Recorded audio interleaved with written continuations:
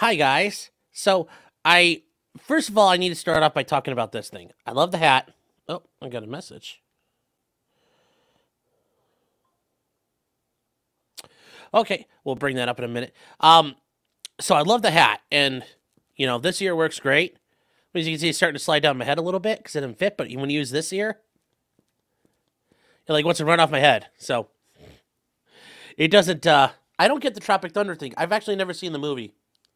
So, J-Rock, thank you again for the hat.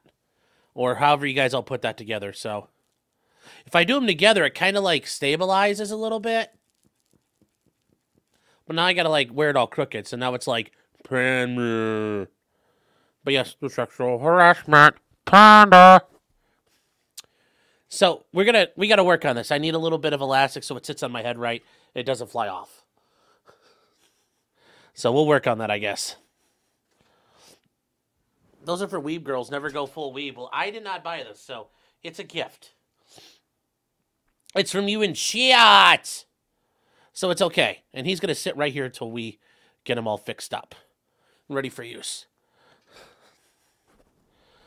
All I know for Tropic Thunder is the part where Tom Cruise screams at the Asian gorilla dude.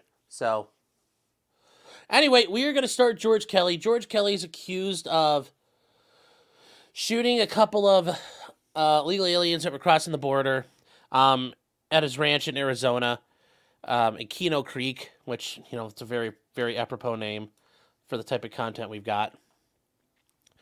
People that own ranches down on the border have run into the cartels with armed gangs, and, that's going to be part of the issue here, and the opening arguments are really long. They're like an hour and a half each.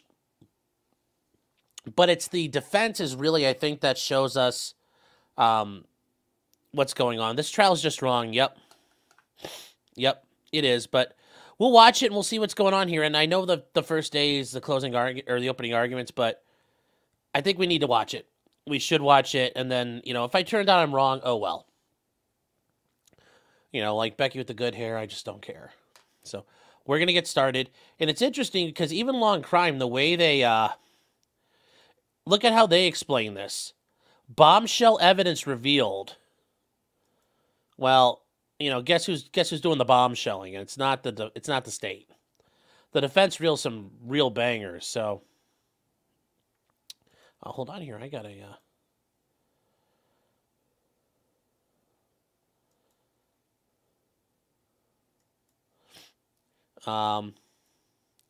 So here we go, guys. Let's get started. First up is the prosecutor's. First up is the prosecutor. Now, George Kelly's 75 years old, so any jail sentence for him is pretty much a death sentence. But they're seeking second-degree murder, and that's going to be life for him. So, here we go. Thank you, Your Honor.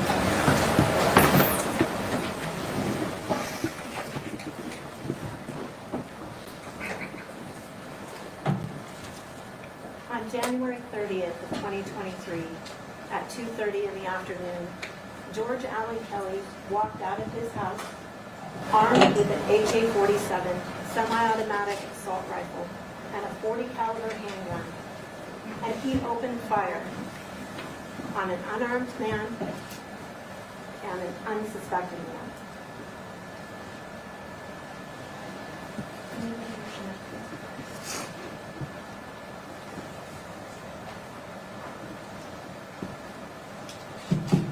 Can y'all hear me better now? This is not a very... This prosecutor does not... You have to have a little bit of theater presence there. And she's just like, well, something kind of happened a while back. I mean, there are women who do a very good job at delivering a statement. This is not impressing me.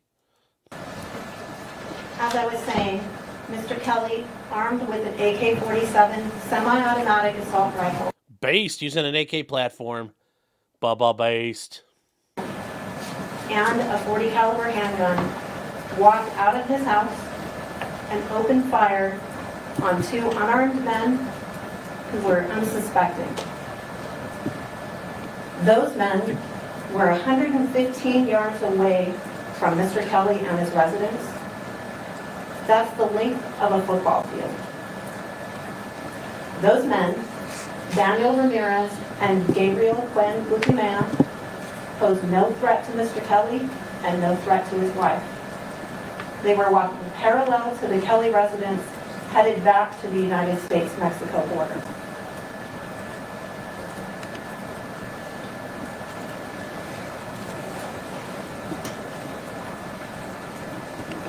Before firing on those men, George Allen Kelly gave no verbal warnings of any kind.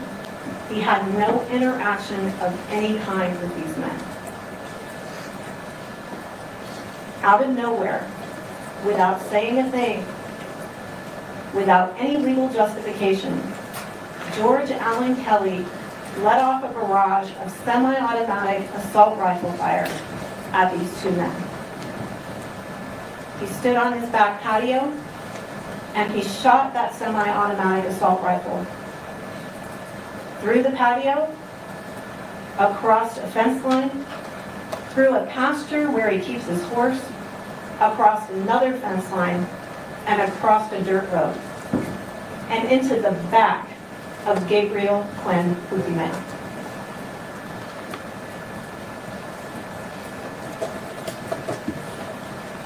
Now, Daniel Ramirez was just steps away from his companion when he saw Gabriel shot in the back. And he saw Gabriel fall to his death. Yeah, guys, this lady in the back is an interpreter. She needs to be able to see the face to help interpret. Daniel had to run for his life because the shots were still ringing out all around him. The state anticipates that Daniel will come here to tell you about what happened to him that day. Ladies and gentlemen, that is state versus George Allen Kelly in a nutshell. On the screen you see in front of you, on your right, you see a still photo of the video interview of George Allen Kelly on the day of the murder. On the left is a photograph of the view from George Allen Kelly's back patio as you look out toward the area where Gabriel fell and died.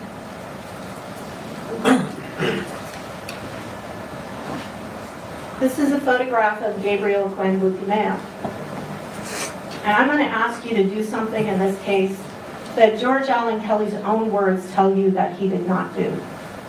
I'm going to ask you to consider Gabriel Cuen-Buitimea as a person, as a human being, and not as George Kelly described him, as an animal.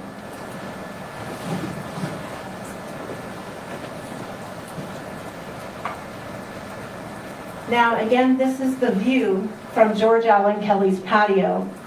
You'll see you're looking out from his patio, out past his gazebo, and towards that pasture area I described a minute ago. And it's past that pasture area, past a dirt road, is where Gabriel fell and died. I want to show you the view from the other direction.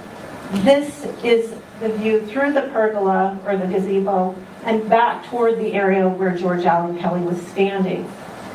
And you'll see in that photograph, sort of on the right, as you look through the gazebo, a door. That's not the main door into the residence. There are actually two doors on this back patio. There's another door that's directly behind that umbrella. And we'll show you another picture later that shows that door, but that's actually the door that George Kelly came out of. To the left of that in the photograph are two windows. Those are the windows to the living room area, and behind the living room area is actually the kitchen area.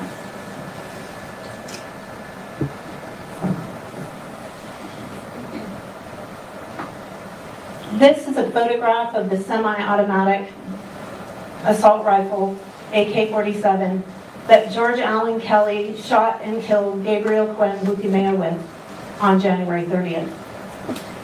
And I want to point out a few features on this weapon. There's a green strap on the weapon, and these details become relevant when you hear when you hear the officers talk about what they observed George Kelly carrying later on in the day. So there's a green strap on the handgun, pardon me, and you'll see that there are some wood features on the AK-47 also, and that the metal on the weapon is a little bit aged from use. So you can kind of see that, I think they call it bluing, a little bluing on the weapon. And if you look on the front end of the weapon, you'll see that taped with black electrical tape is a flashlight with an orange button on it. And just below the AK-47 is what's referred to as the magazine. Sometimes it's called the clip because that's what holds the bullets that clips inside the gun. And that magazine holds 30 rounds. And rounds are what they refer to, how you refer to the bullets that go into an AK-47. They're called rounds. So this AK-47 holds 30 rounds. It also holds 1 round inside the weapon itself for a total of 31 rounds. And you'll hear from the experts in this case that this entire magazine can be expelled, can be shot within less than 6 seconds.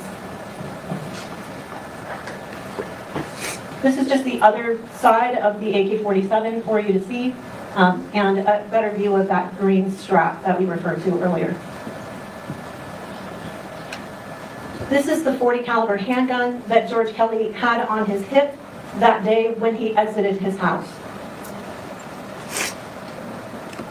Now I want to go back to this view from George Kelly's patio because there may be something that you didn't notice about this photograph. And that is that off in the distance, there is a detective standing in this picture wearing a black polo shirt and a tan pair of pants. He's not a small detective. He's about 6 feet tall. He's a good-sized detective. And that detective is standing in the spot where Gabriel fell and died in this case.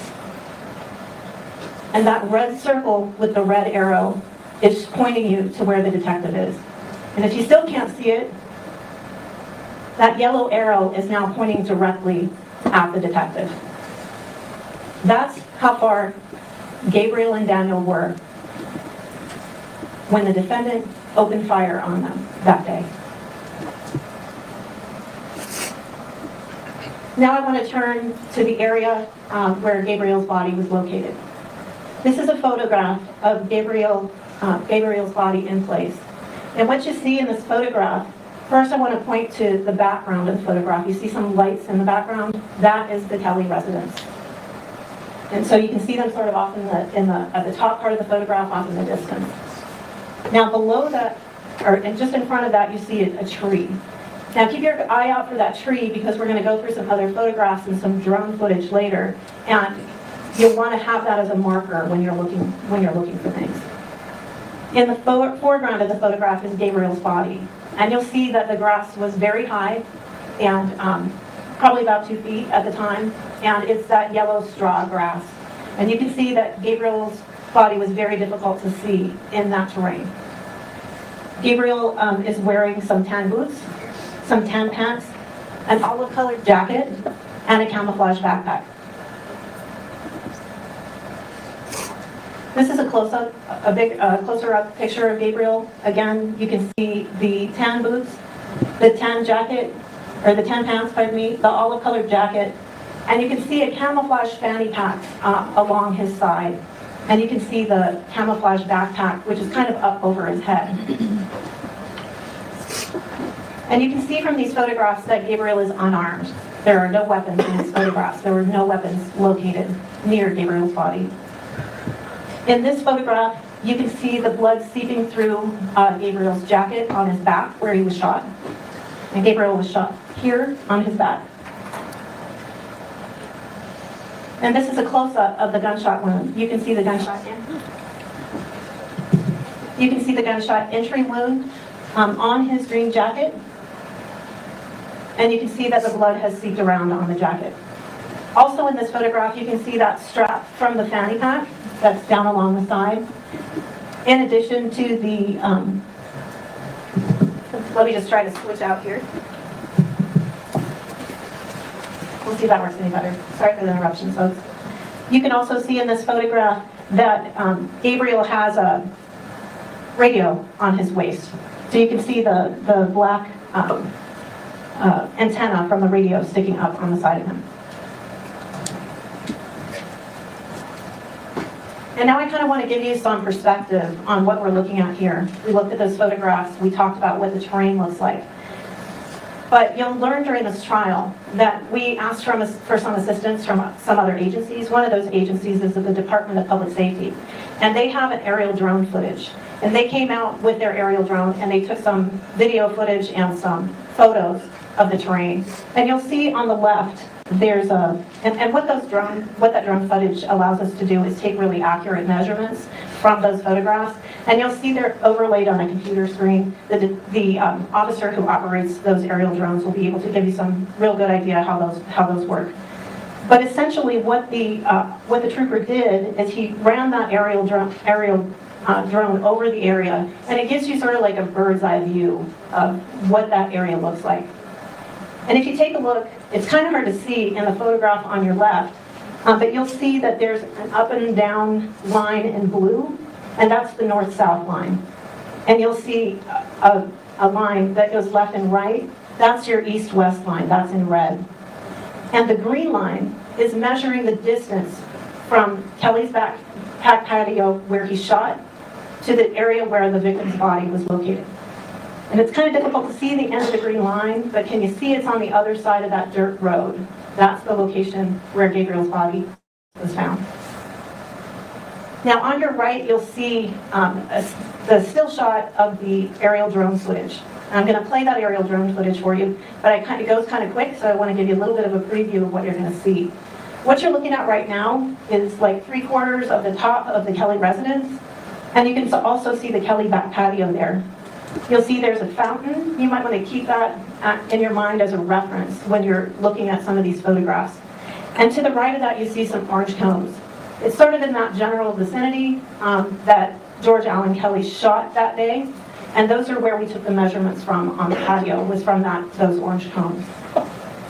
And you'll learn throughout the trial that to the right of the orange cone is the area where the spent shell casings were located in this case.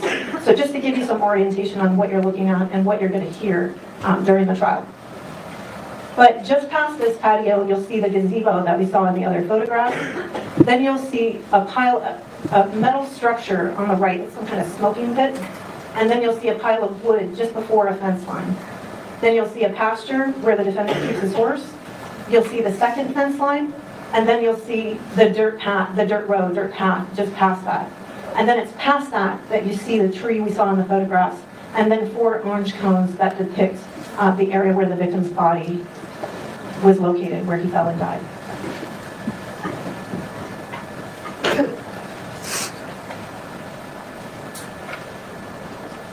So we're looking at the top of the house. That's the orange cones. We're going through the pergola. There's the wood pile in the first fence line. And it's kind of difficult to see, but if you keep your eyes peeled, you'll start to see now the second fence line, and it sort of goes up at an angle to your left. And now you see the dirt road, and the tree, and the 4 cones where Gabriel fell and died.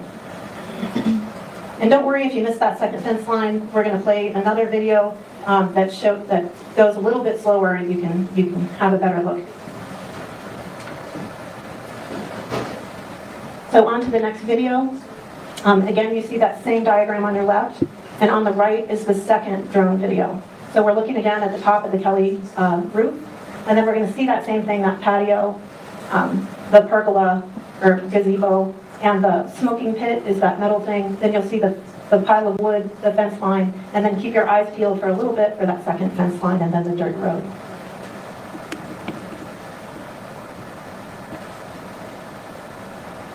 And there are your orange cones, the gazebo, the first fence line.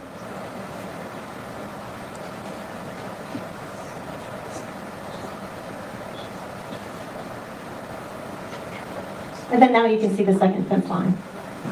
And you can see it sort of goes off diagonally toward the road. Everybody see that? And then you see the dirt road and the 4 cones where Gabriel's body was located.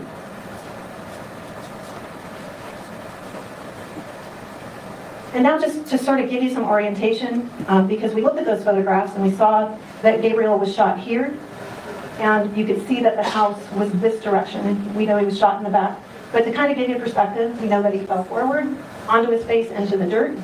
And so to give you just, and this is not to scale, this is just for demonstrative purposes, so you get an idea of the orientation of the body.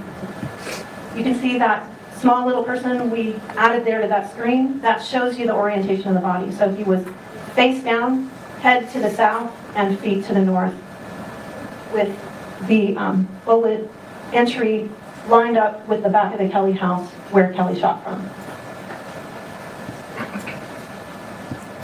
Now, based on all of this information and based on what happened that day, George Kelly was charged with two things.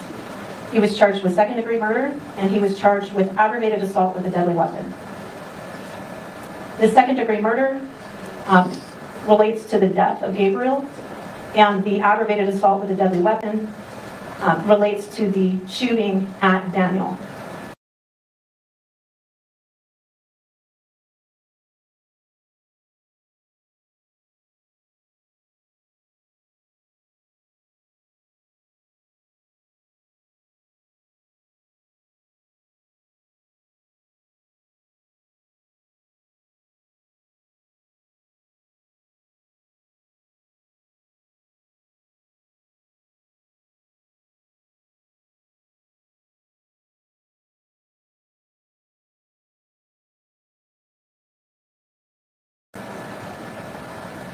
So, second-degree murder is one of the more complicated crimes. Okay. Lucky you all. God damn it. But it's what's... Okay. The dead guy don't speak no English. The wounded guy doesn't speak no English. The dead guy's family don't speak no English. A lot of people involved in this aren't going to be, cannot comprende habla inglés, okay? So that's why we have interpreters here. That's what that lady's job is. And there's going to be other ones you'll see standing around talking. But guys, this is on Arizona, down on the border. This isn't like up in Ohio. So you don't need a Canadian interpreter. This is all because half the people involved in this don't speak English. Called a unified offense. That means there's three ways that the state can prove second-degree murder. You all don't have to agree on which theory of second-degree murder the defendant committed. You only have to agree that he committed one of these theories of second-degree murder. And you all have to be unanimous that he committed the murder. Well, hold on, wait. How can they testify they're not legal? I mean, because they're illegal, they don't lose, they're a witness to something. They're allowed to testify. I mean, that doesn't, their immigration status does not change whether or not they're a witness. And typically they've been subpoenaed. And once you're subpoenaed, even if, let's say you have warrants for court, if you've been subpoenaed, subpoenas, at least, in many states, if not everywhere, trump the warrant. So, if you have a warrant for your arrest and you have a subpoena and you show up, you shouldn't be arrested because that subpoena is compelling you to be there. So, they shouldn't be in the courtroom with their witnesses. I understand that. But the guy's family's going to have family members, and they're going to want to know what the hell's going on. So, yeah. Yeah, so, but anyways, I hope that makes sense to you guys there. So, here we go. You can just decide that there are different ways in which he committed it. So I'm going to talk to you about the three ways that the state can prove during this trial that the defendant committed the murder. The first way is by proving that the defendant intentionally killed Gabriel Cuen-Buitimea, that he shot him, that he intentionally shot him, and that he caused his death. The second way is the state can prove that Kelly caused Gabriel's death by conduct that he knew would cause death or serious physical injury. So those are the two simple ways. The third way is the more complicated way, but it's also the easiest way. So we can also prove that the defendant committed second-degree murder by, under circumstances manifesting extreme indifference to human life, he recklessly engaged in conduct that created a grave risk of death and thereby caused Gabriel's death. So that he behaved recklessly, manifesting an extreme indifference to human life. and that he created a grave risk of death and did cause the death. And the risk has to be such that disregarding it was a gross deviation from what a reasonable person would do in the circumstances. So that's second-degree murder. One of those three ways is how the state proves that the defendant committed second-degree murder in this case. And I submit to you that the facts of this case, the defendant is guilty on all three of those theories. The second count is aggravated assault with a deadly weapon. And in aggravated assault with a deadly weapon, the state has to prove that Kelly intentionally placed Daniel in reasonable apprehension of imminent physical injury. In this case, that's by the conduct of shooting a gun in his direction. That would place anyone in reasonable apprehension of imminent physical injury. That means that they think they're about to get injured. So that's pretty much what that means. And that he did so using a deadly weapon. We know he used his AK-47. And now I want to talk to you a little bit about the area where this occurred and sort of orient you on what was happening that day. This is just a map of Santa Cruz County, just to give you an idea of the location where this happened. We're in Nogales. We can see that on the map there. We're in the area that's a little bit white. All the major residential areas in the county are on here: Rio Rico, Tubac, Sonoita, Elgin, and you can see those all on the map. You see the area circled in yellow.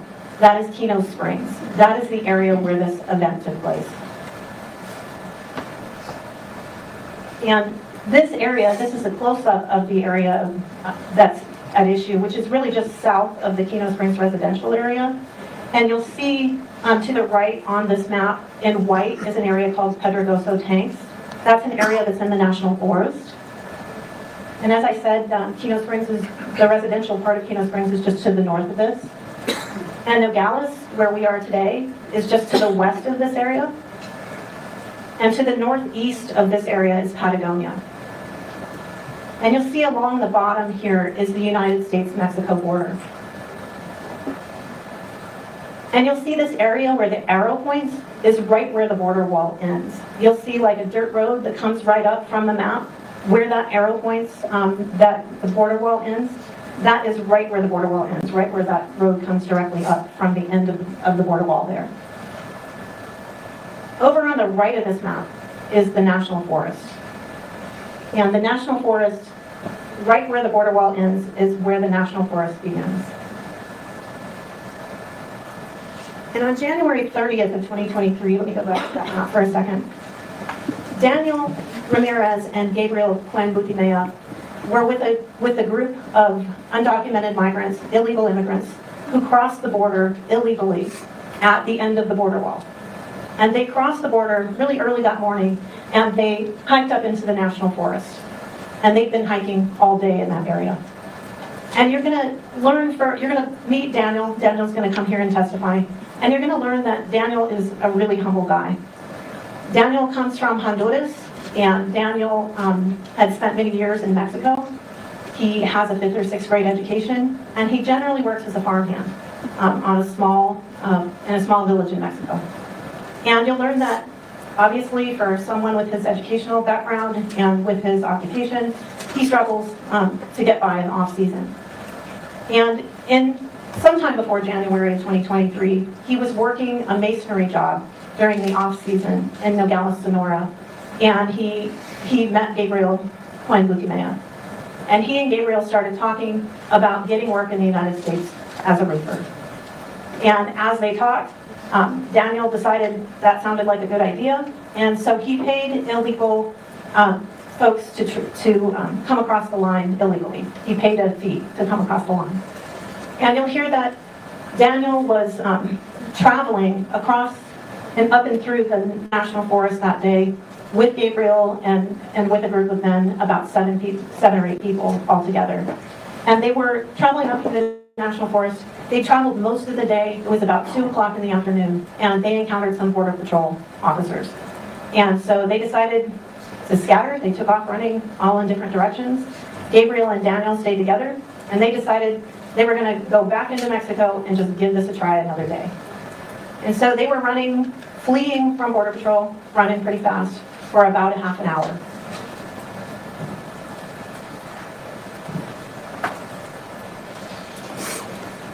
And it was at about that time that they decided they were going to take a little bit of a rest.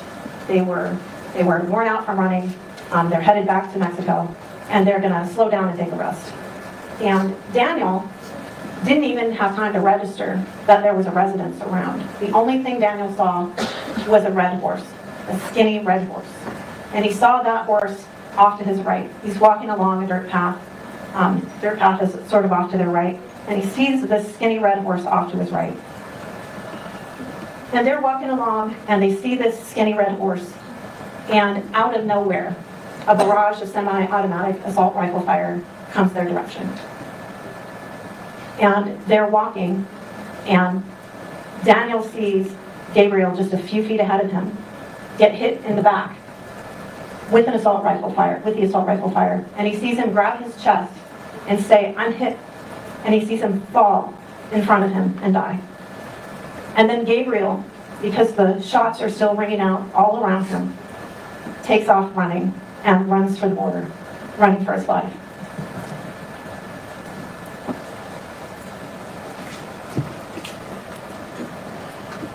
Now at around 2:30 that day, George Kelly came to his house to have some lunch. And he was in his kitchen, making his lunch at his kitchen island, when he sees something outside that catches his attention. And just sort of to give you a little bit of an idea, George Kelly's house is about a little less than 1.5 miles from the United States-Mexico border. His property is about 170 acres, and it's surrounded by a large ranch, the Buena Vista Ranch. The Buena Vista Ranch is on the west side of his property, so the Nogales side, and the south side of his property. On the east side of his property is National Forest, and to the north is that Kino Springs residential area. And George Kelly was in his house that day, making his lunch, when he saw something outside that caught his attention. Instead of calling 911, he has his .40 caliber handgun on his hip. He goes to his back door, grabs his AK-47, and tells his wife to call the Border Patrol. To call the Border Patrol ranch liaison specifically, and his name is Jeremy Morcell. And so Wanda Kelly picks up her phone, calls the Border Patrol, and George Kelly goes outside and lets off a barrage of semi-automatic assault rifle fire. These are the two weapons that George Kelly had that day. We've already talked about those. And again, this is the view from George Kelly's back patio, where he went out and let off that semi-automatic assault rifle fire. And that's the area where Gabriel and Daniel were, that Gabriel fell and died. This is Jeremy Morcell. Jeremy Morcell is that ranch liaison that George Allen Kelly's wife called that day. The job of a ranch liaison is kind of just what it sounds like. Border Patrol needs to have access to properties that are close to the border in order to do their work. And so they work hard to have good relationships with people who are near the border. And the ranch liaison's job is to facilitate that access to those properties, to work with the residents to have them allow the Border Patrol to have access, and also to facilitate communication with those folks, to make sure those folks know when there's an operation going on so they can stay out of the way, so they don't put themselves in the middle of an operation, and so that the homeowners can communicate with the Border Patrol if there's any information that they want to pass on to help Border Patrol with their job. So that's what Jeremy Morcell's job is. So this day at 2:30, George Kelly calls Jeremy Morcell. And he says to George, "I'm being shot at and I'm shooting back." He says, "I can't talk right now. There's 5 people all running southbound with packs." And Jeremy Morcell will tell you that during that phone conversation, George Kelly was very rushed and very frantic on the phone call. And you're going to wonder, Kim, why are you giving me all these details about these phone calls and these statements? It's because throughout the day, these stories shift from moment to moment with Mr. Kelly. And it'll be important for you to take good notes about what Mr. Kelly says and when he says it and when that story changes, because that's a shifting story throughout the day. So that was the first call. While that call is happening, Agent Morcell is talking to the appropriate people in his dispatch center, making sure that Border Patrol gets dispatched out, and also making sure the Sheriff's Department gets dispatched out, because Mr. Kelly has said there's a shooting going on. About 2:36, Jeremy Morcell calls Kelly back. At this time, Kelly gives him a slightly different story. He tells him he had an altercation with these people, and they're headed toward Kino Springs, which is now the opposite direction that he said during the first phone call. And he says something about maybe they're trying to circle back or something of that nature. He says on this call, not I'm being shot at and I'm shooting back, but I heard a gunshot in my direction. And he saw his horse running by. And it's unclear in this phone conversation, is he outside when he hears the gunshot or is he inside when he hears the gunshot? And that changes again later, whether he's inside or he's outside when he hears this alleged gunshot. A gunshot, by the way, that no one else hears other than George Allen Kelly. When he's on this conversation at 2:36 with Jeremy Morcell, he says that he's inspecting his horse and that it doesn't look like his horse was shot.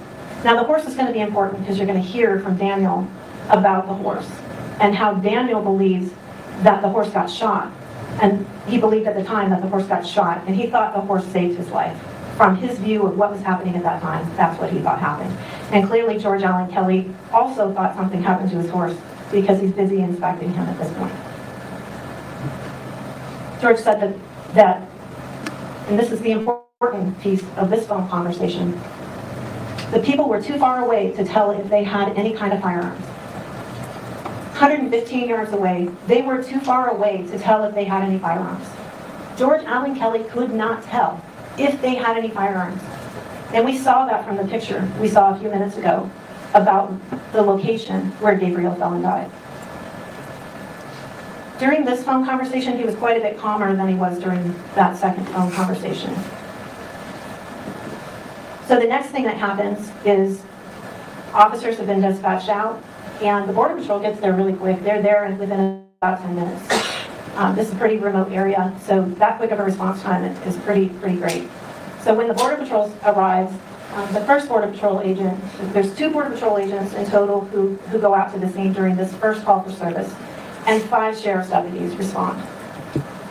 When the first deputy arrives, or the first Border Patrol agent arrives, he learns that Mr. Kelly is headed south in the property, that he's taken off south from his house on the property.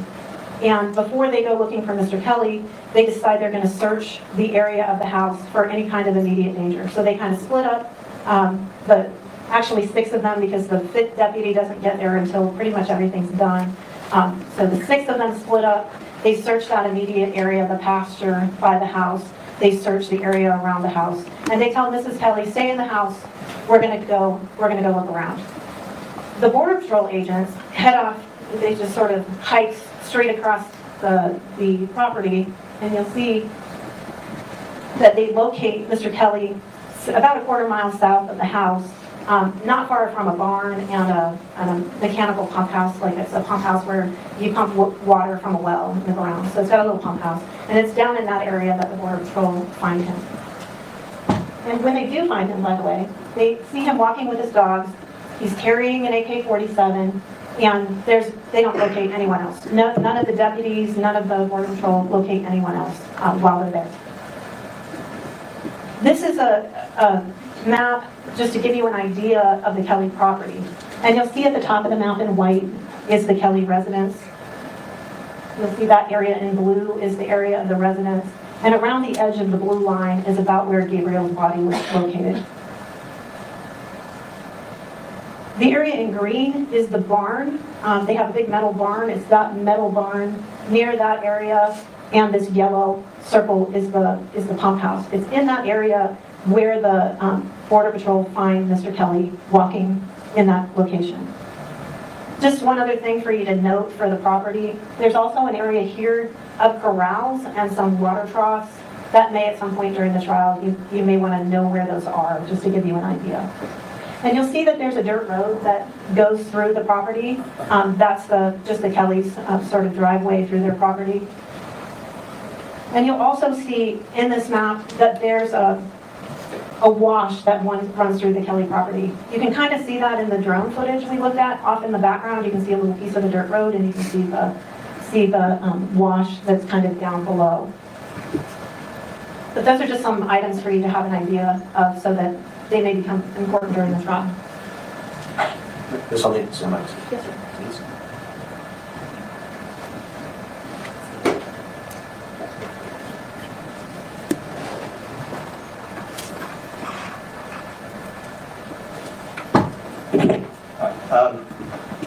Court reporter's been going for about an hour and a half, and they need a break, as do the interpreters. We've been going too much farther beyond that, but all the data we have suggests generally that we've honed the mistakes. So we'll take a 10-minute recess, and we'll continue with the opening statement.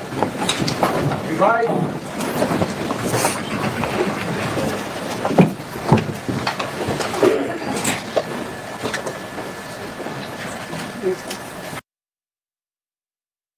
All right, guys, so we're taking a bit of a break here. So, I mean, this is not an impressive argument so far. This is very snooze-tastic. This is also why you don't talk to the police. And these are the opening statements right now, for George Kelly. Is it unclear or does it change?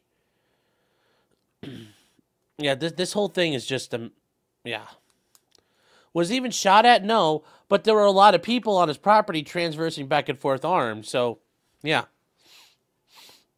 But he does talk to the police, and that's one of his big problems. So, yeah. So, that's kind of where we are right now, guys.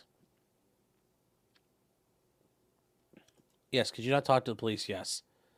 But I'm sure George Kelly's like, oh, I'm good, old boy. I love America, and I love the police. And now he's finding out, yeah, that's not how this works, Home Slice.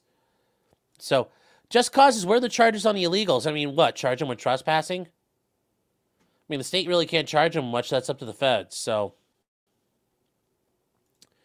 President-elect Phil Swiss has discovered MSNBC and others have been filling their comments with fake anti-Trump comments from accounts with names of various period-number combos. And he says each account has 100-plus comments on NBC or others. That's not a surprise, man. That's how they do it. That's how they, you buy them on Twitter, you buy them here. That happens all the time. But this case is a snoozer from the state at this point. I mean, this woman does not inspire, like, fire and zeal or anything like that. Also, I like this case. They take long breaks in this court today. 15 minutes. We're taking a 15-minute break and, almost 30 minutes later. So here we go. So we're gonna pick back up with this. We're gonna pick back up with this, guys, okay? I know this argument's annoying and boring, but we got to get through it. Communal toilet experience. It's very important. It's very important for jurors to bond. It's not the kind of way we hope you bond, but you just had your first bonding experience this year, so I hope it went well. But what we'll do then is we'll break for lunch. I'm going to have you come back after lunch. We're going to continue with the opening statement. We'll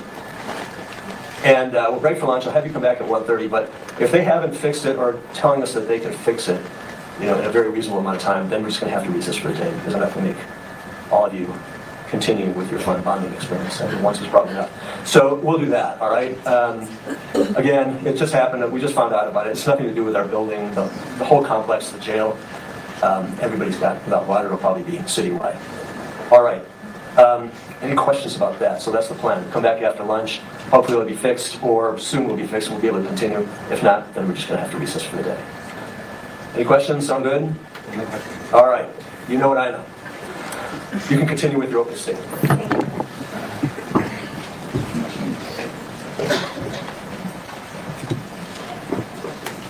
So we were talking about 3 o'clock, 3:15 that afternoon, the Border Patrol located Mr. Kelly, and they found him walking with his dogs, and he was carrying his AK-47.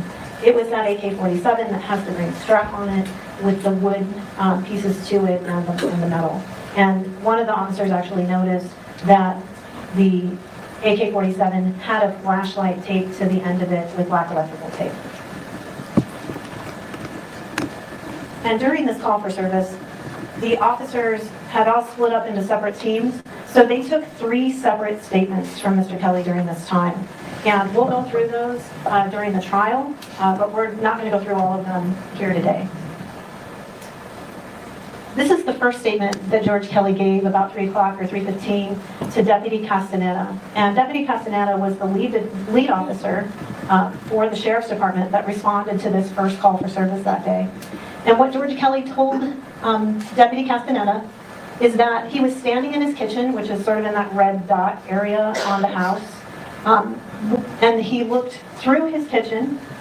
There's a wall between the kitchen and the living room, and it has like a cutout for a counter. So he looks through the cutout, and from the kitchen, through the cutout, through the living room, and out the living room windows, and he sees movement outside. He says that he sees 5 people running south from that view. Again, that's the living room windows. We looked at those pictures a minute ago. You're looking at the back of the house. And so you'd see the living room windows, the living room, that wall, the cutout for the counter, and then the kitchen island. And he was standing at that kitchen island. This is that other photograph. You see now why I included the photograph that was not a crime scene photograph that has other vegetation that showed that other door, because this is a dark photograph and it's harder to see. But in this photograph, you can see both doors. You can see the door to the right, which is the door into the master bedroom, and you can see the door on the left, which is the door into the main living areas of the house. That's the door circled in blue that George Kelly came out that day. And on the left are those 2 kitchen windows. And what Kelly said he did was that he went to that east door, he grabbed his AK-47 that he keeps by the door, and he went outside, and he saw people were possibly carrying rifles. That's what he tells Castaneda during this interview. So we know this is different from what he told Agent Morcell on the phone. He told Agent Morcell they were too far away to tell, and now this time he says they're possibly carrying rifles.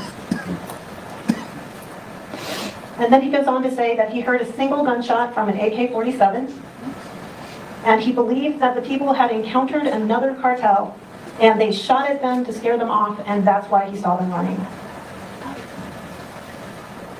He said he saw the people approximately 100 to 150 yards away from the residence, and that after that, he never saw them again.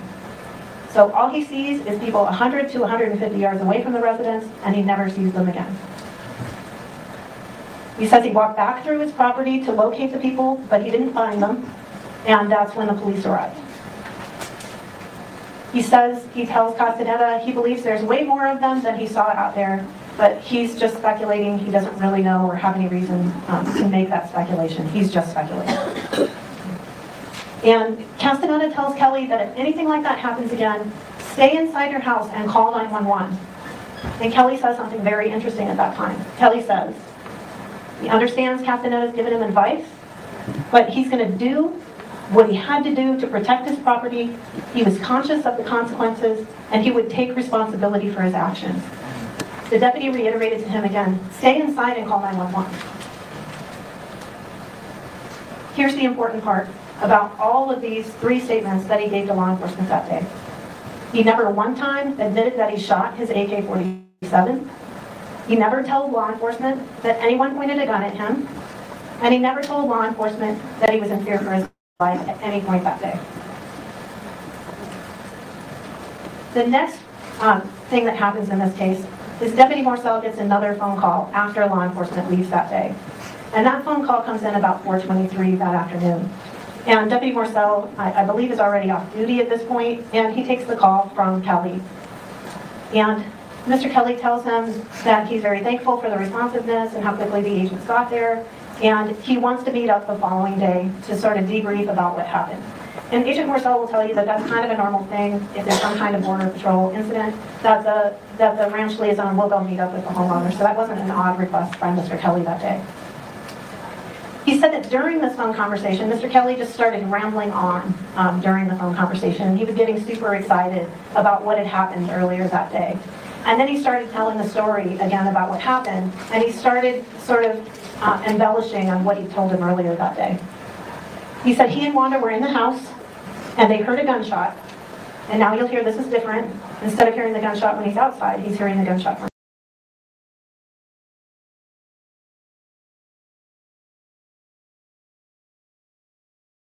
Anything you say and do, guys, will be used against you. I mean that with all sincerity. You have a gun taped to your flashlight. You wouldn't tape a gun to your flashlight. You have a flashlight taped to your gun. You sound like a bad guy.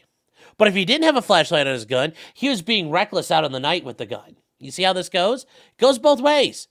You just got to accept it while you're doing it. It's not an illegal modification. You're right. They should object and say it's not illegal, because that's not illegal. That is a conclusion of law. But yeah. So yeah. Chili got thrown in the hole. That's nice. Thank you, Content Lasagna. But yes, I do have a problem with that, but I was going to let it get done. But yes, we can... Yes, he had a gun taped to a flashlight. Yes, to his flashlight. But yes, we can... Just notice how she's explaining this again. We're going to rewind that a hair just so she can talk about it. I think this is far enough back. Here's the important part about all of these 3 statements that he gave to law enforcement that day. He never one time admitted that he shot his AK-47. He never told law enforcement that anyone pointed a gun at him. And he never told law enforcement that he was in fear for his life at any point that day. The next thing that happens in this case is Deputy Morcell gets another phone call after law enforcement leaves that day. And that phone call comes in about 4:23 that afternoon. And Deputy Morcell, I believe, is already off duty at this point, and he takes the call from Kelly. And Mr. Kelly tells him that he's very thankful for the responsiveness and how quickly the agents got there, and he wants to meet up the following day to sort of debrief about what happened. And Agent Morcell will tell you that that's kind of a normal thing if there's some kind of Border Patrol incident, that the ranch liaison will go meet up with the homeowner. So that wasn't an odd request by Mr. Kelly that day. He said that during this phone conversation, Mr. Kelly just started rambling on during the phone conversation. He was getting super excited about what had happened earlier that day. And then he started telling the story again about what happened, and he started sort of embellishing on what he told him earlier that day. He said he and Wanda were in the house, and they heard a gunshot. And now you'll hear this is different. Instead of hearing the gunshot when he's outside, he's hearing the gunshot from the inside. And we went out onto the porch. He went out onto the porch and he saw his horse running by. And Wanda saw it too. There were 10 people all loaded down with AR-style rifles. 10 to 15 of them had rifles. So this is the story at 4:23. And again, the agent will tell you that he was super amped up during this phone conversation. I don't disagree with you. Differently than his conversation earlier in the day. An hour goes by, and Jeremy Morcell misses the phone call from George Allen Kelly. And this is the phone call that he missed. Voicemail. Jeremy, this is Alan Kelly. You need to call me immediately. This is serious. Call me immediately. I can't say more over the phone. Bye. Then after that voicemail message, which Jeremy Morcell will tell you that was an unusual tone of voice from Mr. Kelly, you got this text message at 5:26, also saying, call me immediately. Agent Morcell, about 5:35, at this point he's off duty, he's actually at the gym working out, and he just didn't hear his phone ring when he called the first time. He didn't catch the text message. And he happens to walk over and notice that he's missed a text and missed a call.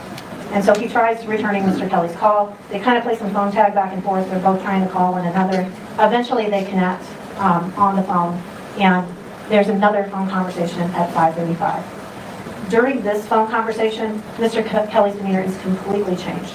He's evasive, he's nervous, he's scared, and his demeanor is totally different. He's a totally different person.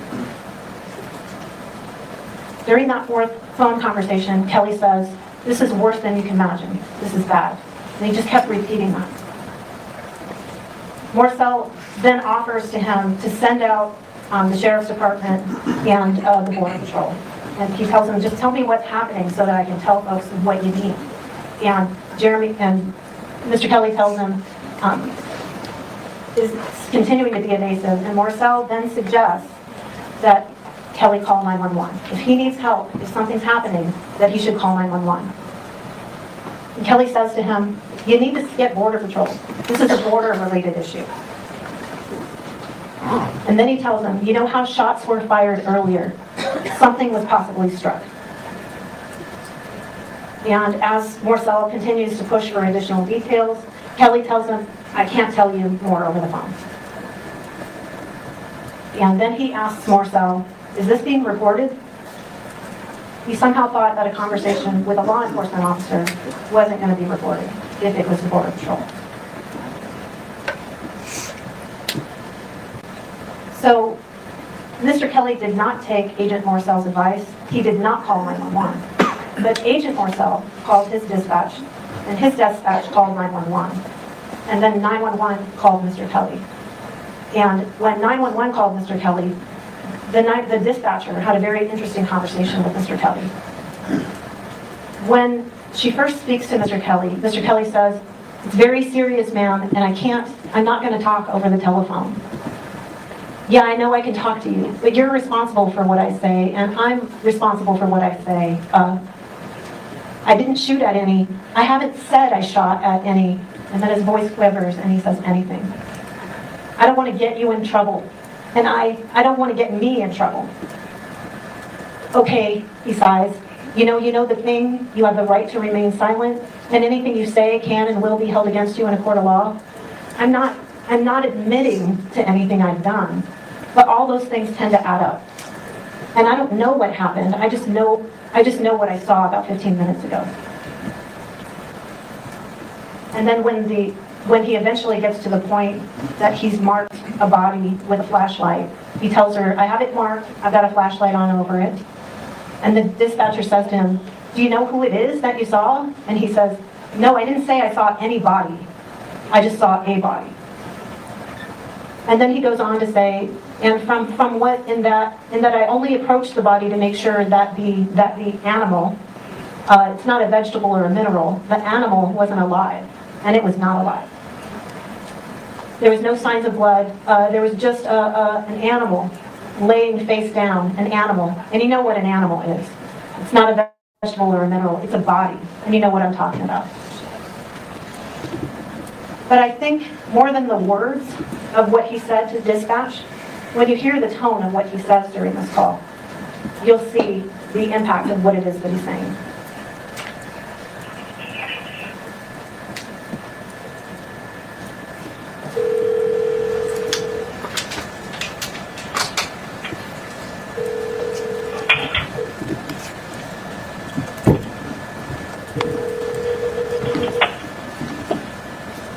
Hello?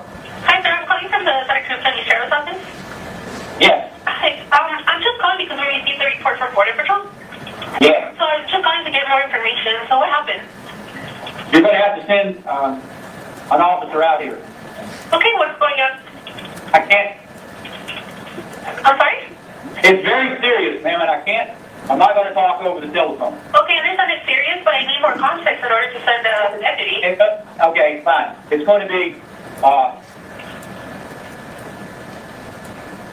ahead, you can talk to me. What's going on? yeah, I know I can talk to you, but you're responsible for what I say, and I'm responsible for what I say. Can you give me a little context of what happened? What's going on? You told us what did you shoot at? I didn't shoot at I haven't said I shot at anything. Okay, well, that's what Border Patrol told us, so that's what I'm just asking you. Yeah. Y'all guys, the Nogales Sheriff Department had 4 or 5 guys out here this afternoon investigating a Border Patrol drug running in. And I don't know. Okay, guys, there are times where you're allowed to produce like things that have happened and talk about your open, like talk about what's going to happen in your opening statement. But this is borderline basically a straight presentation of her case. And if I was the defense, I really would have objected to this, because it's one thing to say like, yeah, here's a phone call he made.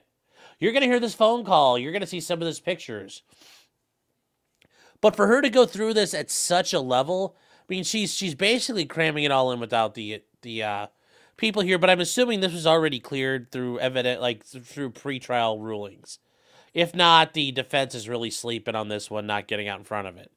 Now, guys, yeah, here's the thing. I mean, it sounded like, oh, this guy's innocent, but now you're listening to it. Does he really sound as innocent?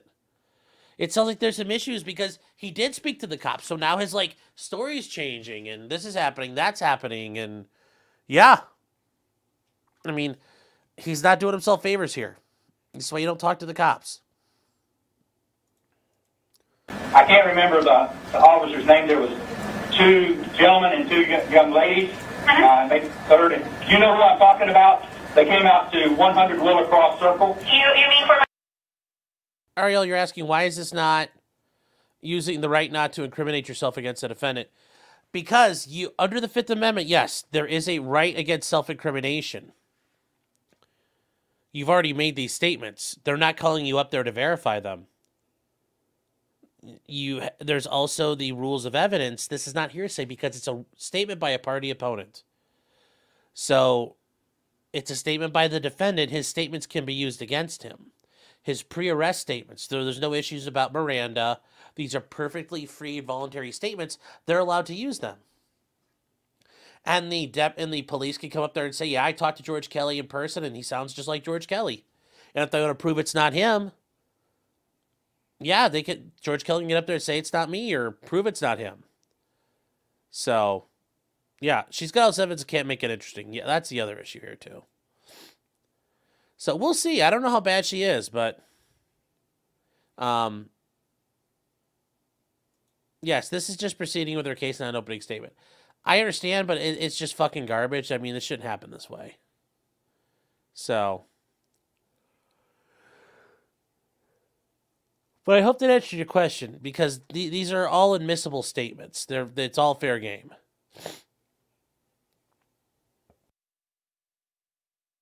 deputies, correct? Yeah, they were Nogales. Yes, aware of what happened earlier. You're aware? Okay, then they're aware of what happened, and I don't want to get you in trouble, and I don't want to get me in trouble, but I don't want to break the law or anything like that. So what I'm telling you is that we need a sheriff deputy out here, 100 Willow Cross Circle, immediately, and that's all I can say, ma'am. Okay, is anyone hurt? I need to know, because if someone's hurt, I need to send an ambulance too. There's no. Okay, do you feel more comfortable talking to a deputy over the phone? Well, in other words, okay, you know the thing. You have the right to remain silent, and anything you can. I understand. You say can will be held against you. And I'm not admitting to anything I've done, but all those things tend to add up, and I don't know what happened. I just know what I just saw about 15 minutes ago, and it's something that an ambulance cannot help. EMTs cannot help. There's nothing out here that can be aided by EMT or emergency services. Okay, I understand that you don't want to give me a lot of details, but what you are requesting an officer from me, so I needed to know for their own safety and your safety a little bit of what's happening, what's going on. Okay, I'll put it like this. Last spring, out here, there was a pickup found on East Sagebrush with a dead lady in it. I don't know if you knew of that or not. Yes, I'm aware of what happened. Okay, it's a situation similar to that. How's that? Okay. You follow? You understand what I'm saying? It's a situation exactly like that. Okay. And so that's going to require the sheriff to come out here. Okay, can you tell me a description of the No, vehicle? I don't have a description. There's not a vehicle. Okay. The only thing that I was referring to in conjunction with that accident was the body. Okay. You got it? Okay. All right. Okay. Can I have your name? Yes, George Kelly. George Kelly. Okay, George. Would you, if my deputy goes over there, would you take him to whatever that you found? Yes, I have it marked. I have a flashlight on over it, because it's going to be dark when he gets here probably, but I'll take it to him. And you are sure an EMT cannot help? I am positive. I have a medical background. An EMT cannot help. Okay. Do you know whoever it is that you saw? No, I do not know. I didn't say it was anybody. I just said it was a body. Okay. All right. Okay. All right. I'm not trying to be smart, ma'am. Well, I understand. You're trying to be careful, and I get that. However, I hope you understand that on my end, I have to take care of my deputies too. So I just need to know a little bit more context as to why you needed a deputy to head out there. Now you know that there is a body here. Okay. All right. Does it look somewhat? It's not alive. So you asked, did you need EMT? I said no. I'm sure a coroner will be involved sooner or later. I understand. George, can you tell me something? Is it discolored from somewhere? Is it discolored? Yes. What does that mean? Has it been there for a while? Can you tell? From what? In that I only approached the body to make sure that the animal is not a vegetable or mineral. The animal wasn't alive and it was not alive. Okay. There were no signs. There was no signs of blood. There was just an animal laying face down. An animal? An animal, and you know what an animal is. It's not a vegetable or a mineral. Okay. It's a body, and you know what I'm talking about. I understand what you're talking about, George. Yeah. Okay, I'm going to send the deputy then over to your house so you can lead them over to wherever you found what it is. Okay. Okay? And now, maybe one of the deputies around here, they know how to get here because it's 100 Wheeler Cross Circle, and it's kind of hard to find. It's a wrap right on the border. So I have one of my deputies that responded earlier going over your way. That's good. You do that. They know how to get here, and I'll have the gate open. Okay, sounds good, George. Thank you. Thank you for I appreciate your help and your patience, and I'm sorry if I understand. Okay. Okay, Bye. thank you. All right. Bye-bye. It was just a few minutes after that that the first deputy arrived for this second call for service. And that was Deputy Rafael Lopez. And Deputy Lopez had responded to the scene earlier in the day, but he was one of the later deputies. He was that later deputy who got there after really everything had finished up earlier in the day. And what Deputy Lopez did when he got there was he turned on his recorder.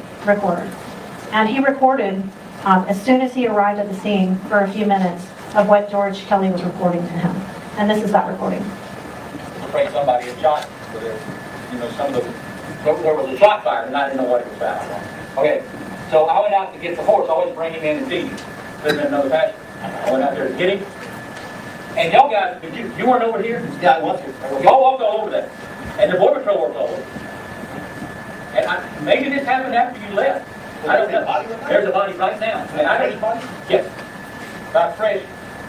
I didn't, as soon as I saw it, I backed away from it. The line flipped face down. It's dead. The body, the person put forward.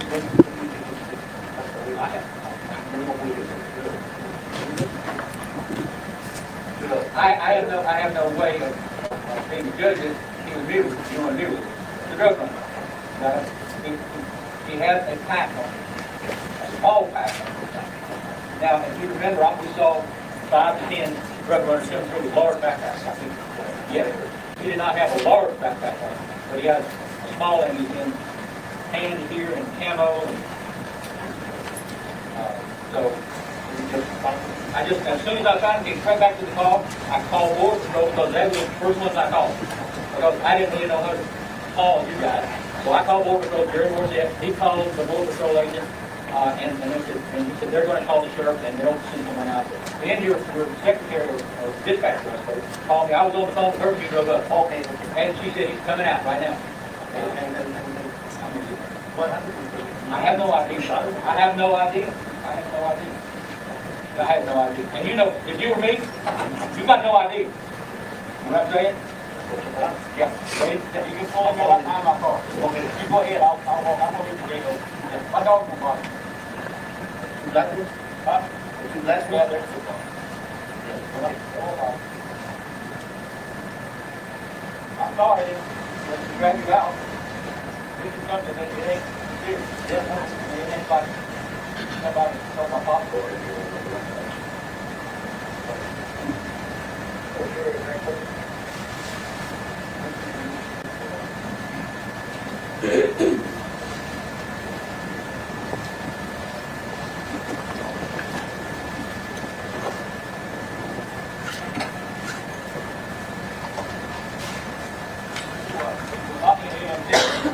And where this body is, my wife was here. She saw me walking around with people, and my wife was here. She said, don't walk over. So it could be a body that, it could be, the body could have expired after y'all were here. I have no idea. Stuff running around all over this place all the time. You know it.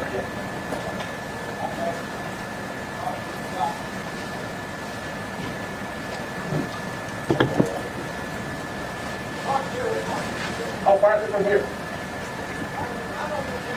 Okay, I'll get the side over there. Yeah.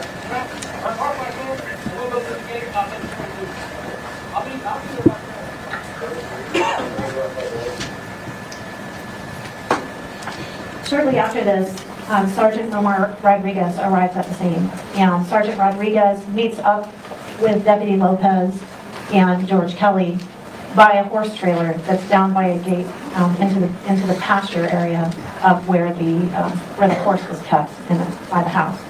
And when Sergeant Rodriguez arrived about 6:15, he saw that Kelly was wearing that Glock handgun still on his hip. And he asked Mr. Kelly if he would be willing to take that handgun off for officer safety reasons and leave it behind in the trailer. And Mr. Kelly agreed to do that. He took the weapon off and left it in his horse trailer that's right next to the gate in that pasture area. From there, Kelly took Rodriguez out to the body. And they walked around on that dirt path that goes around from the driveway that you saw, that dirt road, that's the driveway. They took the dirt path around the outside of the pasture back to where the body was located. And they found the body near that tree that we saw, and the defendant had hung up a flashlight in the tree so that they could locate it, because it was starting to get dark at this point. And as I mentioned before, the sergeant found Gabriel's body laying face down with his head toward the south, with his face implanted in the dirt, and his legs were towards the north. So, and we showed a little picture of that earlier on how the body was positioned. And when Sergeant Rodriguez got a good look at the body, he could see the gunshot entry wound in Gabriel's back, and he could see that was on the right side of his body, which then lined up with the Kelly's residence. Later, they were able to look and discover that the gunshot exited from the chest.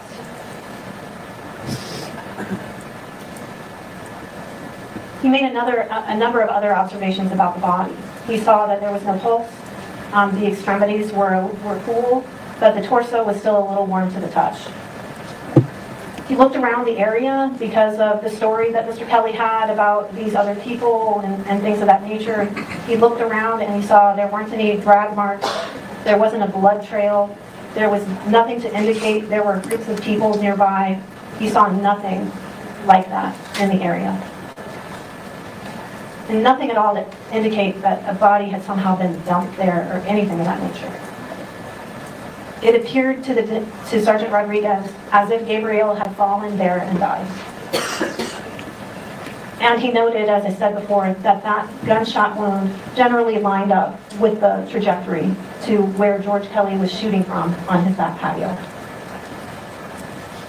And again, just a reminder of the photograph of how he found the body. And I think we've already gone through all this, but it kind of shows you where that gunshot wound was lining up with the residence.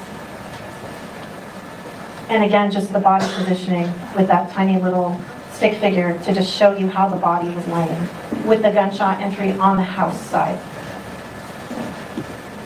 Now, a little while later, after they do their investigation there at the scene, and they gather the information about what had happened earlier in the day from all their sources, George Kelly is transported to the sheriff's department for an interview.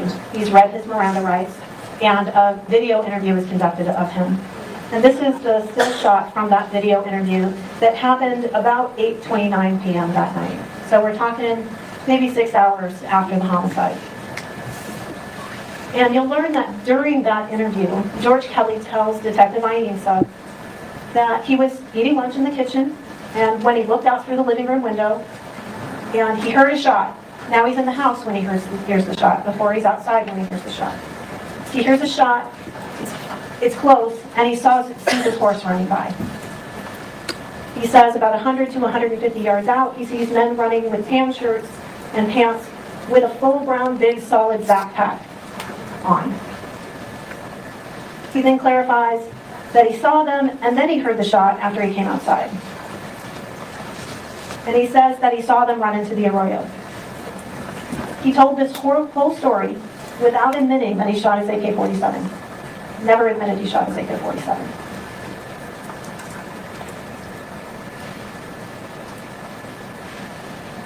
It was about 30 minutes into the interview, and after Detective Ainsa pressed him about conversations that Kelly had earlier with Agent Morcell, when George Kelly finally admitted he shot his AK-47 that day. He says to Detective Ainsa that they were running, and he moves his hand from left to right, parallel with me. They were parallel to the house. I'm telling you the truth, did not make the statement that I shot somebody or shot at, or shot somebody or shot, period. So then he's denying that he even told Agent Morcell that he had shot his AK-47. And when Detective Ainsa presses him and says, "Did you shoot?" George Kelly admits, yes, he shot. And then he claims that he shot over their heads. And when Detective Ainsa asks him, how far were they when you shot him? George Kelly says 150 yards. Well, we know where Gabriel's body was discovered, 115 yards from the back of the Kelly residence. And why did you shoot at them when they were running away from you? Detective Ainsa asks. And Kelly says, because when you're out there in that situation and you have people that they weren't running away from me, they were just running. And you said earlier that they were running away. They were running across, hand moves from, again, his hands moving from left to right, across the wash. And then he clarifies that they were running 100 to 150 yards away again. And then he says, now he says they're armed. And the detective then asks him, when they were running with the rifle, did they ever point their rifle at you? Up until this point, George Allen Kelly has never said a peep about these individuals pointing a gun at him. And we know based on what he told Agent Morcell earlier, that they were way too far away for him to see if they had any handguns or had any kind of weapons. And what Kelly says at this point is he says, if a guy's running and he turns, he's going to turn and he's going to point it at you. Just in a mode of turning, he's going to point it at you. So yes, they turned the rifle and pointed it towards me. And again, that's with the knowledge that we already have, that he already told Agent Morcell that they were too far away for him to tell if they had weapons.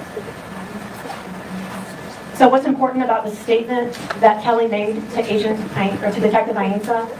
He didn't admit he shot his AK-47 until 30 minutes into the interview, and that's because he had something to hide. He knew he'd killed Gabriel. He didn't say anyone pointed a gun at him until Detective Ainsa asked him about it, and he didn't say he was in fear for his life until Detective Ainsa suggested it to him. Now, after this interview with George Kelly, late into the evening of January 30th of 2023 and early into the morning of January 31st of 2023, detectives Ainsa and other members of his team worked to serve a series of search warrants. They served some search warrants on the house, they served some search warrants on the vehicles and the surrounding outbuildings.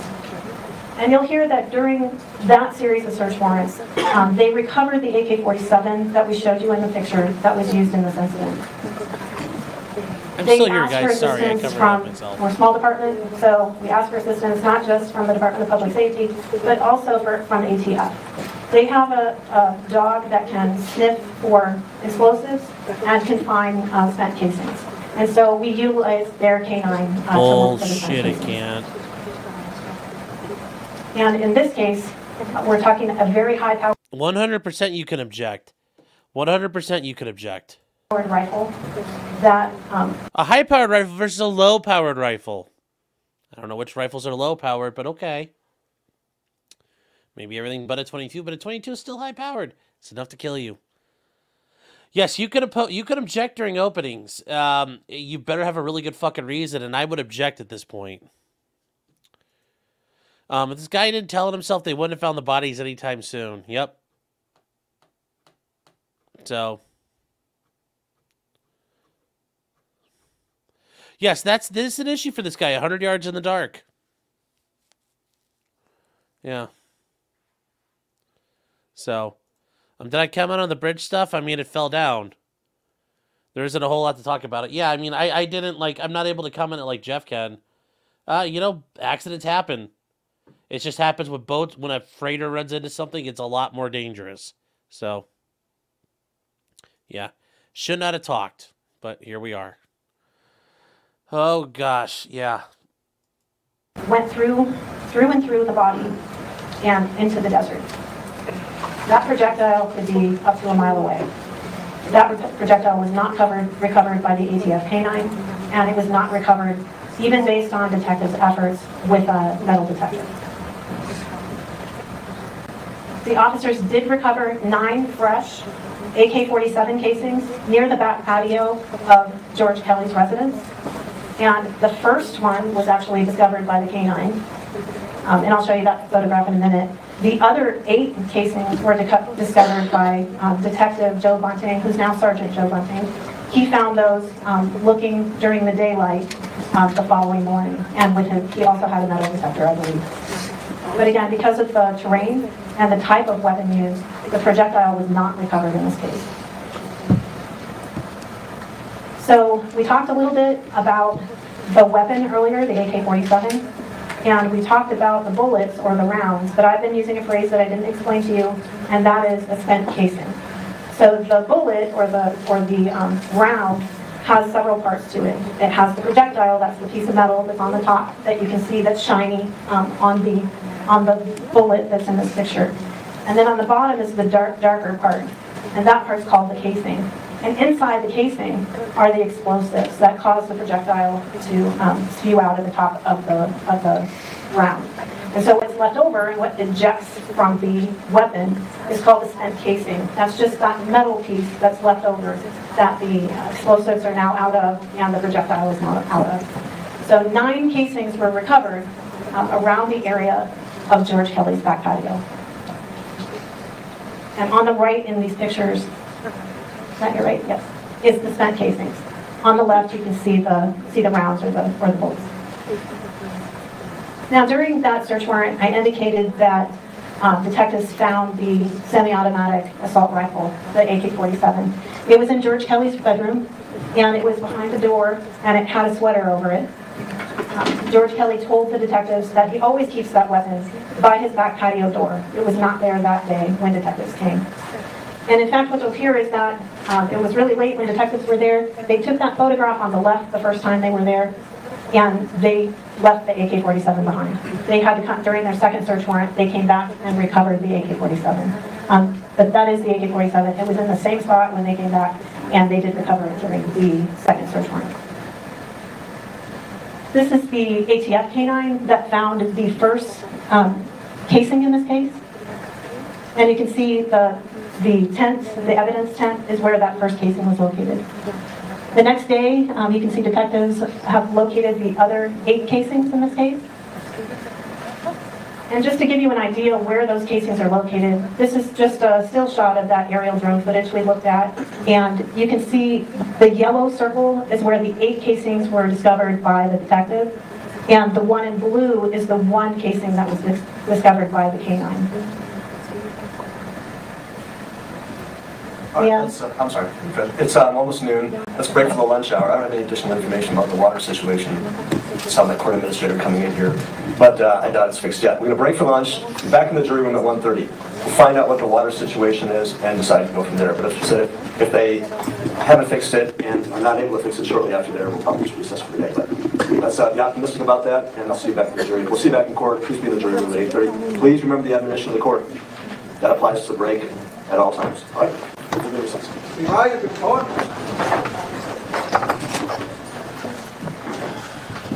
All right, guys, it's another break. This is their lunch break. And now, look, we get to time travel like a boss. Over an hour and a half. I mean, these West Coast dudes, man, they go on breaks on breaks on breaks. You know, we come back and they're still hanging out. Still hanging out. Almost an hour and 45 minutes. It's crazy. And the prosecutor's still going. And that should tell you something. When you're the prosecutor and your closing argument or your opening argument is that long, you know, this is just absolutely garbage. You need to have been shown to have deep ties to the farms. Thank you. This is just absolutely garbage. This is way too damn long to prove your point. If this wasn't stipulated to already, what type of objection could you raise?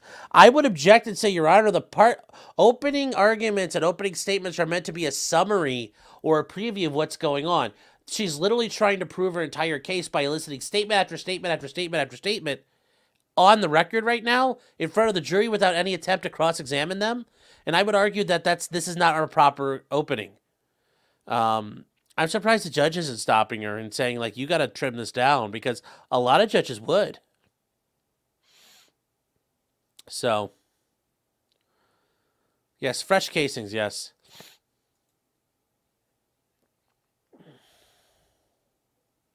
So, there's a couple, guys, you've asked a bunch of questions here, and we're going to get to these in a second. Actually, we might answer them right now.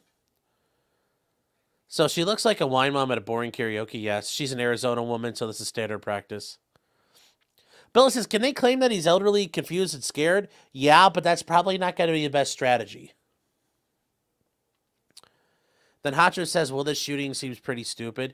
I mean, yes, if it was a lot more clear-cut, this wouldn't have been an issue. It's one of those ones. This is one of these ones where I told you guys, you've got like the really good side, the really bad side, and then you've got this gray in the middle, and he's in the gray. Winter Soldier says, no recording of this. Why did she get to narrate? Well, it's because they're opening arguments. But yes, this should be stomped on a long time ago. Yes, the police are probably wishing this guy didn't fucking talk to him. If he hadn't fucking talked, this wouldn't have ever happened. Where's Clyde? What horrible things did I do to him today? Says Brandon Lesko. I don't know. Hey, Clyde. Clyde. Click, clack, click, clack, click, clack. Hey, Bubba. Come here. Hey. Okay, you heard him click, clack, so I don't know where he's. Clyde, come here. Hey, up. Hi, buddy.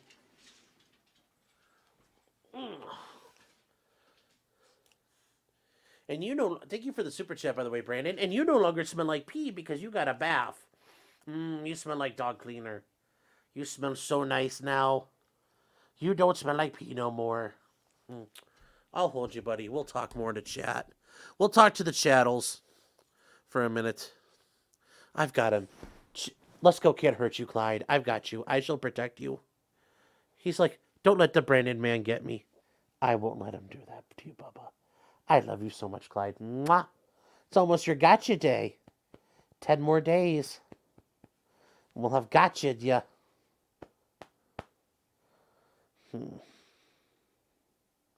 I'll protect you from the evil Brandon man. God, your breath smells bad, buddy. What did you eat? And Tilly's saying, if it's legal to shoot on within your own property, what stops someone from shooting on their property for target purposes at all times? He's sweeping. Aww. Hi, buddy. You okay? What stops someone from shooting on the property for target purposes at all times? Trespassing would make you the guilty party, no. Well, Tilly, you may have the right to discharge weapons on your property, but you do have a duty to make sure you're not injuring people. So you may be trespassing on my property, and for, like, civil purposes, yes, you've assumed the risk of getting shot. But legally, like in a criminal sense, I can't just start throwing copper on my property willy-nilly, Tilly. You can't just start throwing copper on your property and be like, well, they weren't supposed to be there. It's like, You aren't supposed to shoot people. You're supposed to exercise care when you're using a firearm. So, no, you got to be careful when you fire your shots. Every shot you make, you own. Quick says 199. Thank you. Saying thank you. This opening seems stretched for sure. This is garbage. I would have objected long ago, but maybe the other attorney has, maybe they haven't. That's a style thing too. A lot of attorneys are like, "Ooh, I don't like interfering in the openings." That's kind of poor form unless you got a good reason. I think there's good reason here. There's a lot of judges though I've been in front of where they would have told counselor, "Let's fucking wrap this up" a while ago. So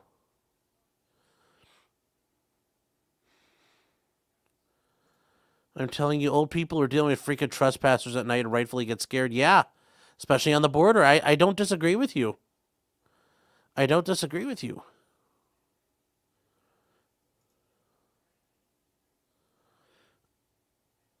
Shunk, did he diddle the cat in the fiddle? Sal is saying, what is this?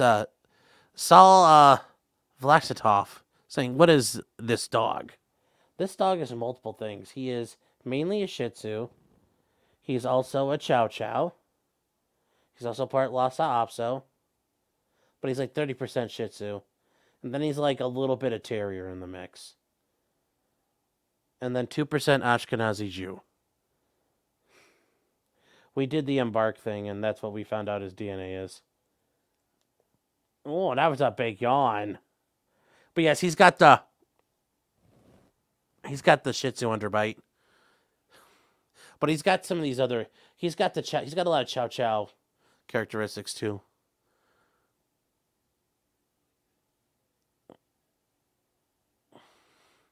Souffle says, the gotcha day. Yeah, that's the day we picked him up from the shelter. We got cleared to pick him up was on the 10th. So, 5 days after we saw him, we got him. We were cleared. Yes, he's not very... He just flops over, so... Yeah. But remember, guys, when it comes to these rifles, guess what they're going to say? Your high-powered semi-automatic rifle... Like, remember, they're going to make it look bad. So...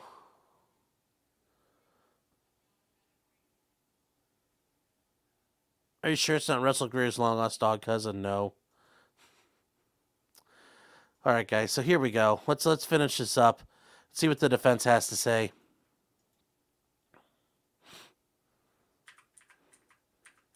Proceed. Continue with your opening statement. Thank you, Judge.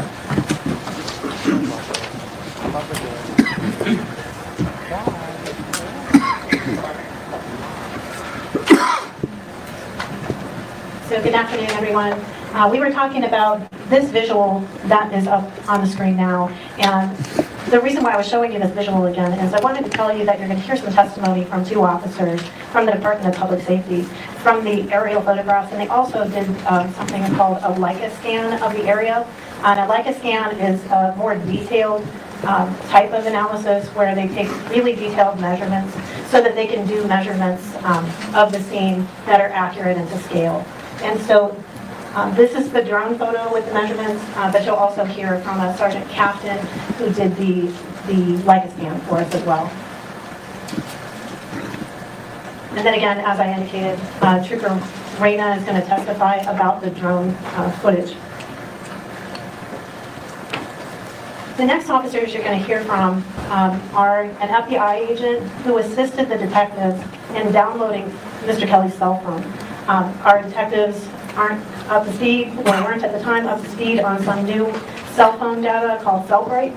And that data, that software is what we use to download people's cell phones. So we can look at their text messages, their photos, and their phone calls, those sorts of things. And so the FBI, you'll hear from the FBI agent who assisted with that download, and you'll hear from Detective Mario Barba. He's actually the tall detective that was in that photograph you saw. So you'll meet him when he comes in to talk about those cell phone downloads. And he did something called a physical download of the defendant's cell phone. You'll learn that the defendant's cell phone was kind of an older model phone, so the Cellbrite software wasn't actually able to open it because the software was old on it. And so what we actually had to do was go through the phone and physically examine and take photographs of things as opposed to the normal download we would do. That is so funny. He had such an old boomer phone. His phone's so old, Cellbrite doesn't work on it. I don't think I've ever heard of that before. His phone is so old. Cellbright's like, yeah, this is like trying to analyze a brick. Yeah, his jitterbug was not. They couldn't break it. They couldn't bust open his jitterbug. That is interesting. Cellbright cannot bust a jitterbug. That's interesting. Yes, Lamau. Clyde, how you doing, buddy? You're looking out that way. Do you want your mama? I'll let you down, buddy. That's Clyde, everybody. Give him a round of applause. Oh, boy. So.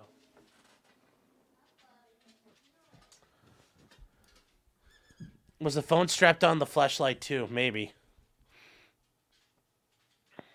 So. The big extra buttons and less feds on your phone, yeah. All right, let's keep going, guys.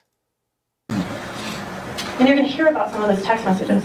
And they really give you some insight into what was happening with George Kelly in the weeks leading up to the homicide. And you'll see, this is just sort of a flavor of those text messages, and you'll see all of them as we go through the testimony from Detective Barba and Agent Douglas. And this is kind of the flavor. He's sending texts to his friend a couple of weeks before the homicide saying, overrun with drug cartel, AK getting a lot of work.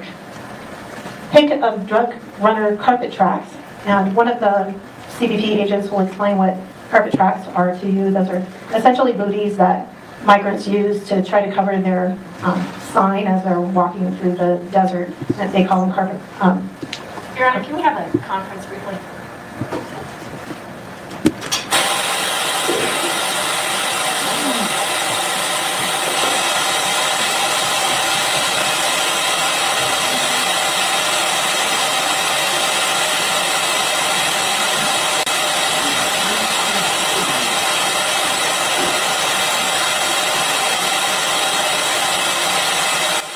I forgot, unlike you guys don't do it. I just pop the left ear off and it's not as loud, so.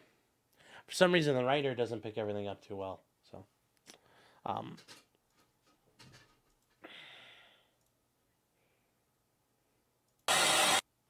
I'm hoping she's saying, like, Judge, this is bullshit. Can we keep it going?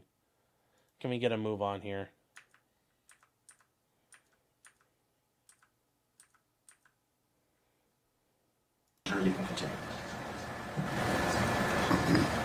Sorry for the interruption. As I was saying, the first text message talks about Mr. Kelly on January 13th of 2023, which is just 2 weeks before the homicide, is texting his friend Gary Miller, overrun with drug cartel, aka getting a lot of work. And then a second one, pick of drug runner carpet tracks, 33 dealt with this week, aka hot, AK hot. And then you'll see there's actually a text to his son on that same day. His son is Matt Kelly. And that text message says, 33 drug runners this week. Pic attached is of drug runner carpet booties. AK-47 hot. Wannabe backup. And his son responds with a note and a hand emoji with the thumb down. And he says, be careful. And Mr. Kelly responds, careful is not an option. It's either fight or run, and I'm too old to run. Mom is L&L or locked and loaded also.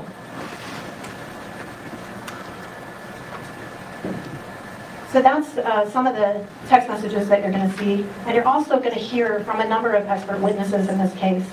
One of the expert witnesses you're going to hear from is Aaron Brunel, and he's a weapons specialist. He's going to come in and talk to you about the functionality of the AK-47, that it actually works. He's going to tell you that the AK-47 matches to the casings that were located on the defendant's patio that we showed you, those 9 casings earlier in the photographs. He's going to talk about something called an ejection pattern for the AK-47. He's going to talk to you about, and what that means essentially is when the spent casings eject from the AK-47, what pattern did they normally land in? That's called an ejection pattern. So he'll talk to you about what the ejection pattern for this weapon is, and you'll learn why that's important from the experts as they testify. He's also going to talk to you about an examination of the victim's clothing. He's going to tell you that he didn't see any soot or any stippling. And what that tells you is that this was not a close-up shot. We know it wasn't a close-up shot. We know Mr. Kelly shot from his back patio. But this just confirms that determination.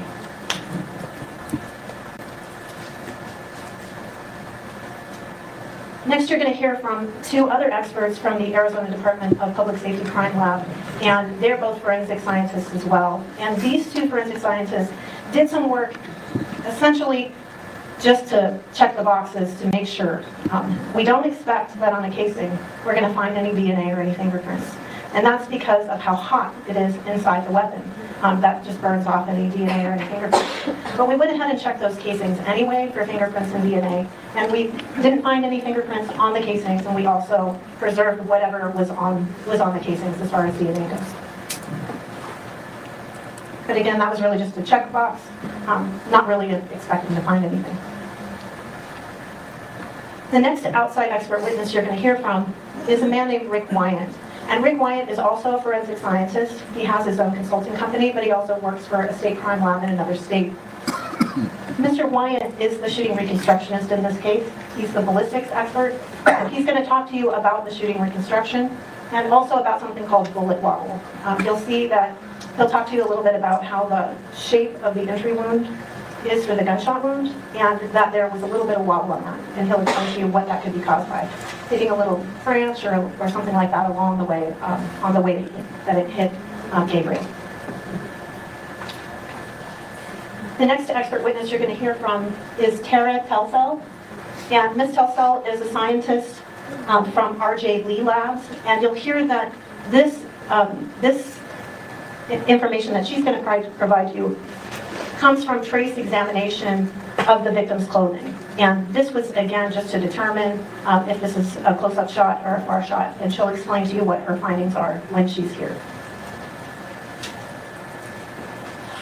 You're also going to hear from the medical examiner from the Pima County Medical Examiner's Office that did the forensic autopsy of Gabriel in this case. And she's going to describe for you the injuries to the victim in this case. And I'm going to show you a couple of photographs from the autopsy that show you the entry and the exit wound.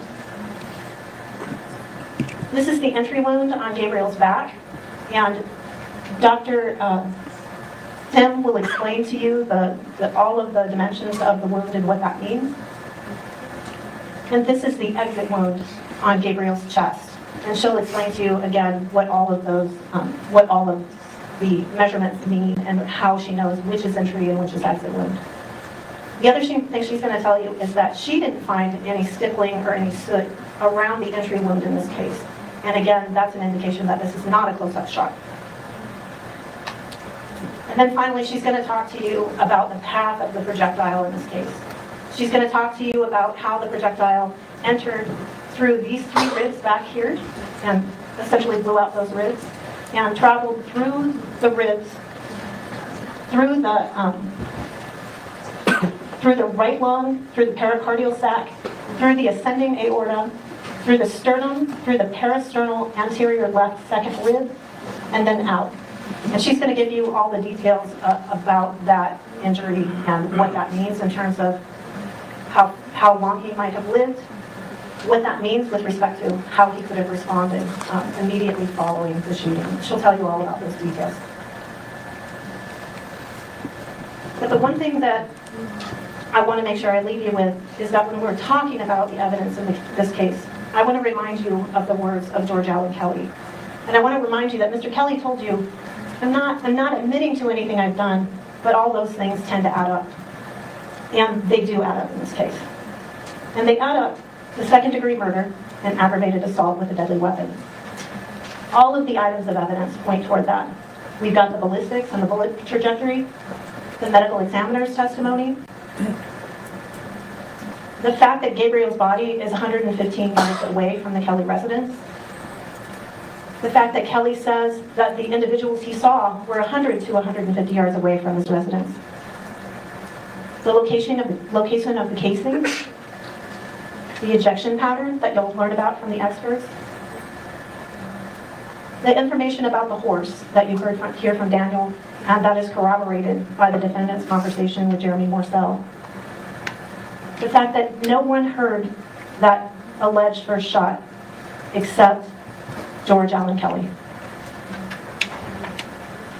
There's no soot or stippling on the wounds, indicating this is not a close-up shot.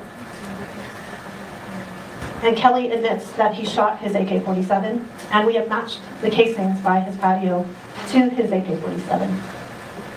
And Kelly admits that these people weren't coming toward his house, they weren't approaching him, they weren't any kind of threat to him. They were going parallel to his residence. And I just mentioned the AK-47 matched the casings. And then finally, you'll have the testimony of Daniel, who will tell you what he observed that day. And all of those things will lead you to find that the state has proven beyond a reasonable doubt that the defendant's guilty of these charges.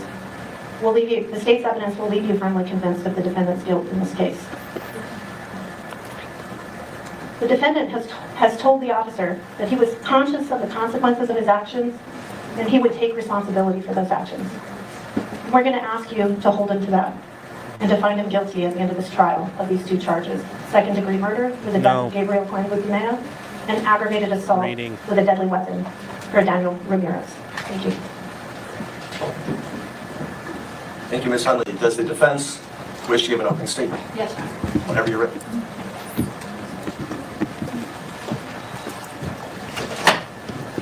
Guys, this is in Santa Cruz County, Arizona. If this is federal court, we wouldn't see any of this. So, this is federal court, or state court. And no, I was reading some stuff I got from somebody stuck in a jail. They wrote me some things, and I was taking a look at that, so.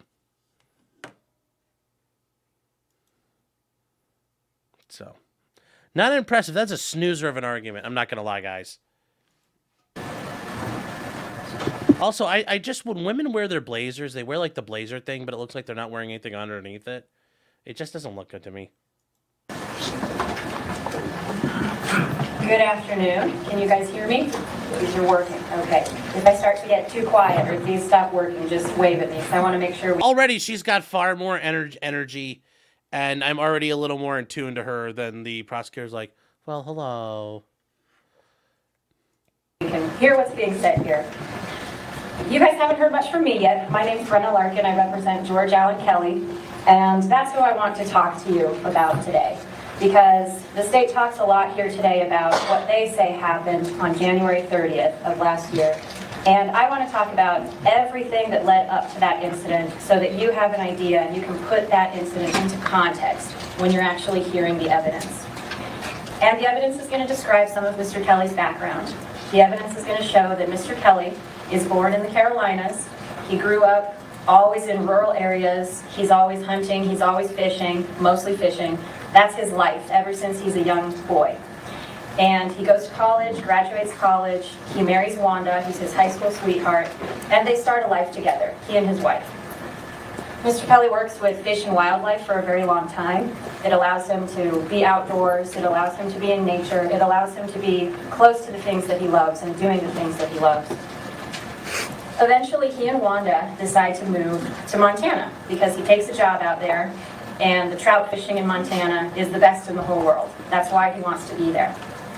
He winds up working for Fish and Wildlife on an Indian reservation and working with the tribe that's out there. Eventually, the state takes over the tribal land and his job no longer exists for him out in Montana.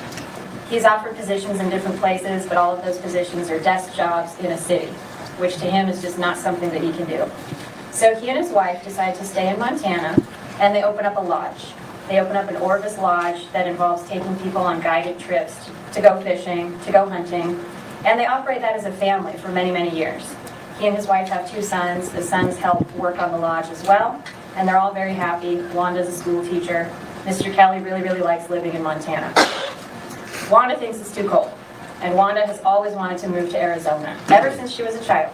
She saw pictures of Arizona in a book, and that was her dream. So she and Alan, and I'm going to call him Alan, he's George Allen Kelly, but Mr. Kelly is his father, and nobody calls him George, so if I call him Alan, that's who I'm talking about. Alan and Wanda made a deal.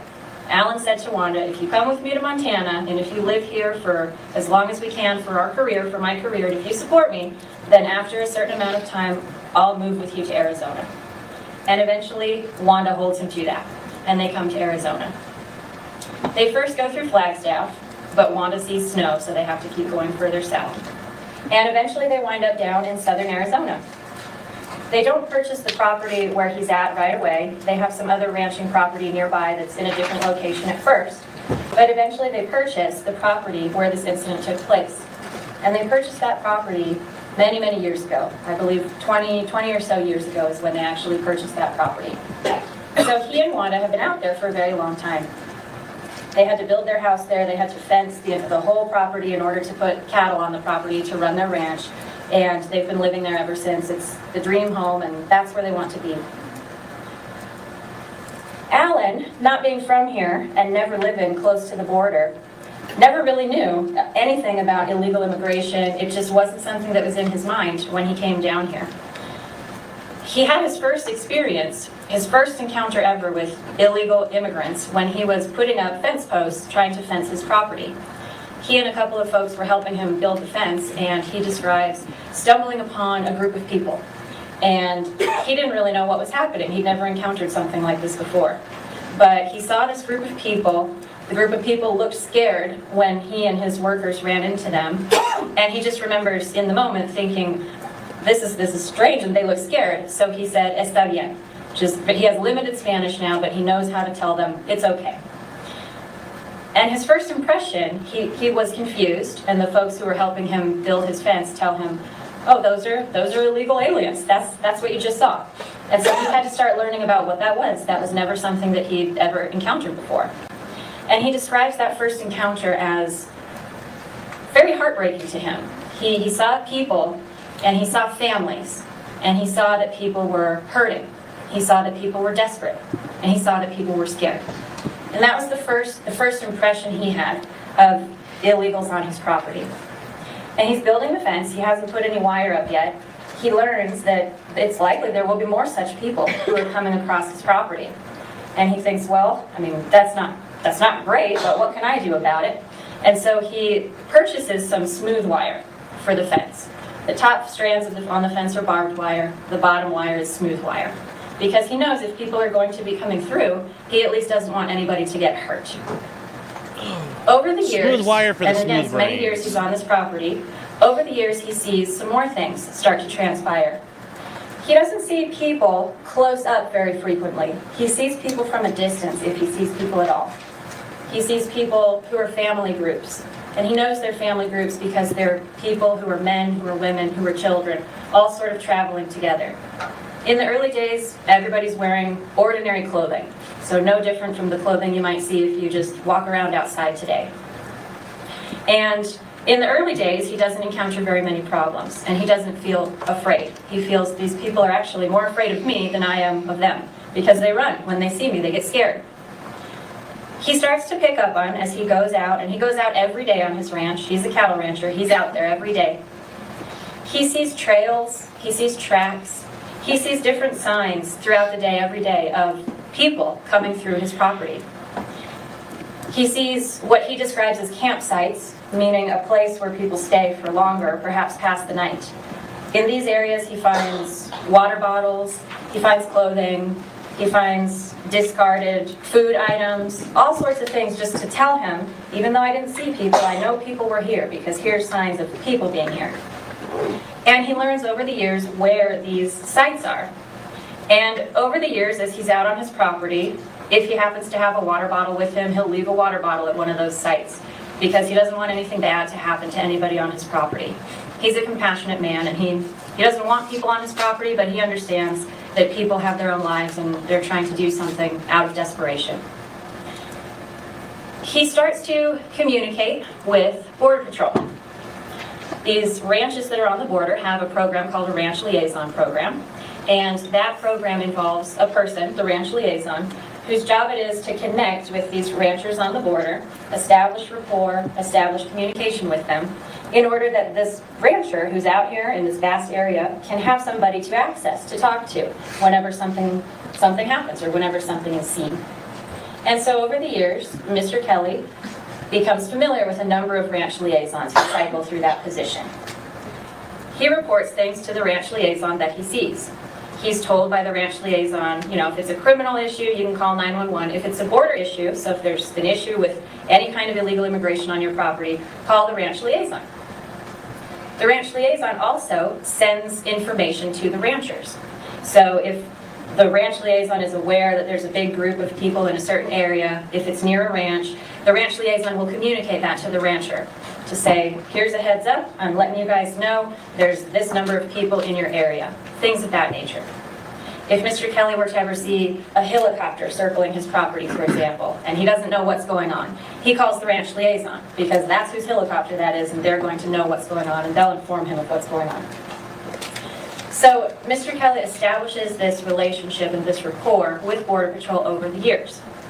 He learns over the years that the response time to his property is not necessarily very fast. So if he calls somebody, he might not get somebody out there for 15 minutes or something like that. And by that time, whoever was there is gone. Whatever he saw is no longer there. That's just the nature of reality on the ground for Mr. Kelly out there.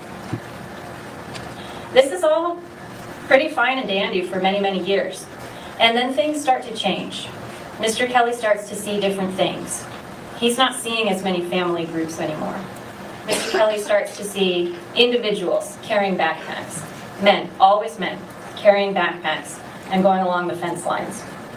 He knows that these are individuals engaged in illegal activity because when they see him, they run away. Still, people run away from him. And then things change. And things change in a very dangerous and a very frightening way for Mr. Kelly and for his wife. Mr. Kelly starts to see larger groups, and he starts to see larger groups of all men carrying large backpacks. At first, he doesn't see any weapons, but he's seeing a difference. These aren't the same family groups that he saw when he first started living on this property. This is something else. He talks to the ranch liaison, they communicate with him. He learns that there's drugs in this area.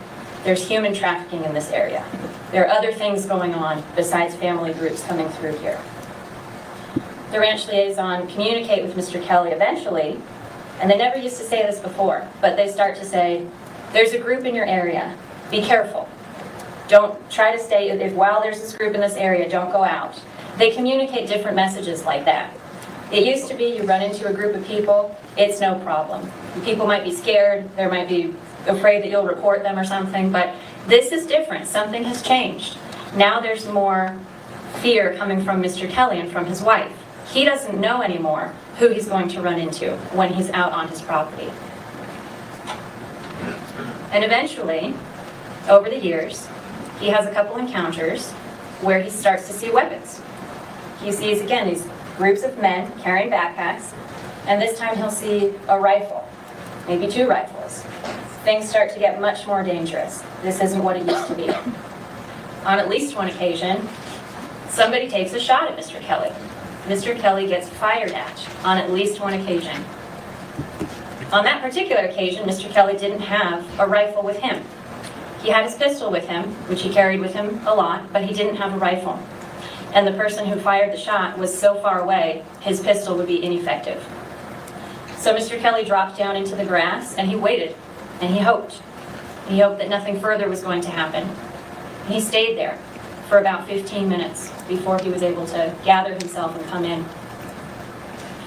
Over the years, he's reported a number of incidents to law enforcement involving either seeing people or hearing shots, being approached by people, those sorts of things. Over the years, he's made a number of reports.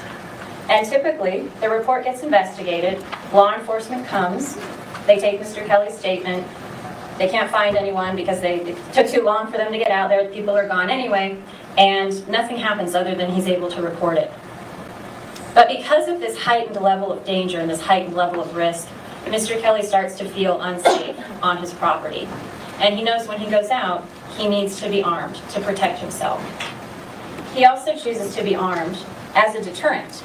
He hopes that if people see him, and if they see that he's carrying a rifle, they will leave him alone.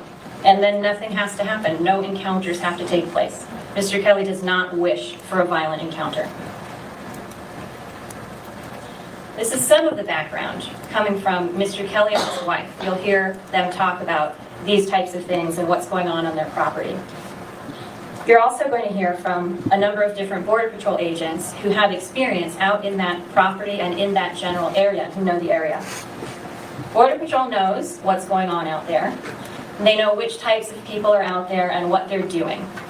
And this is an area, Mr. Kelly's ranch is about 1.5 miles north, as the crow flies, from the border wall.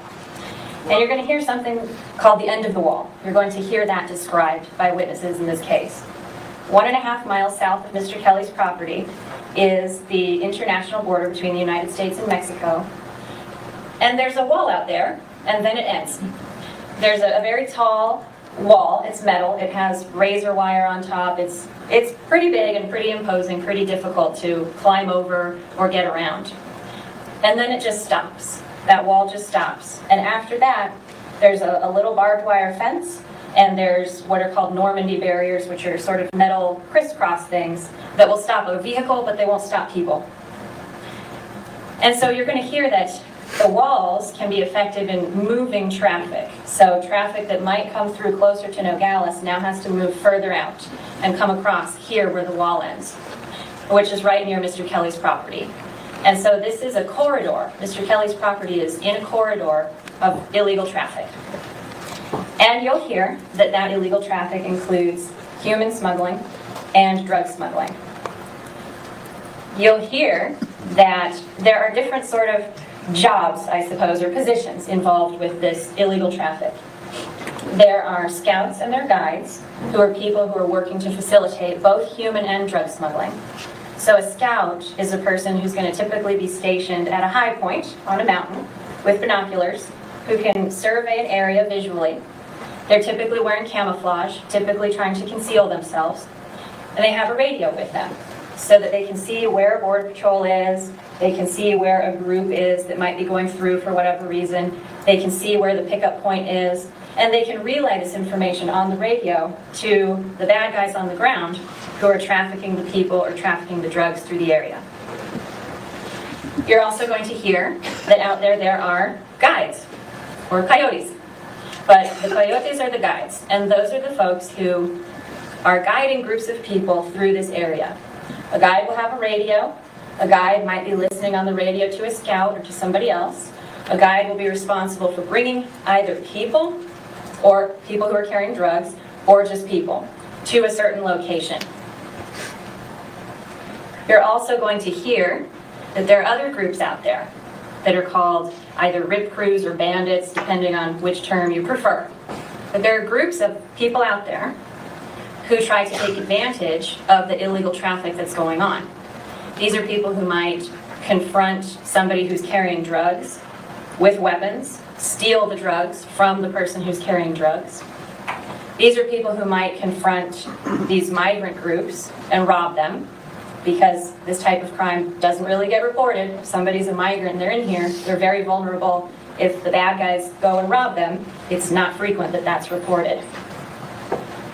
So this is just a general character of the type of crime that's happening in this rural area that's out east of Nogales, very near Mr. Kelly's property.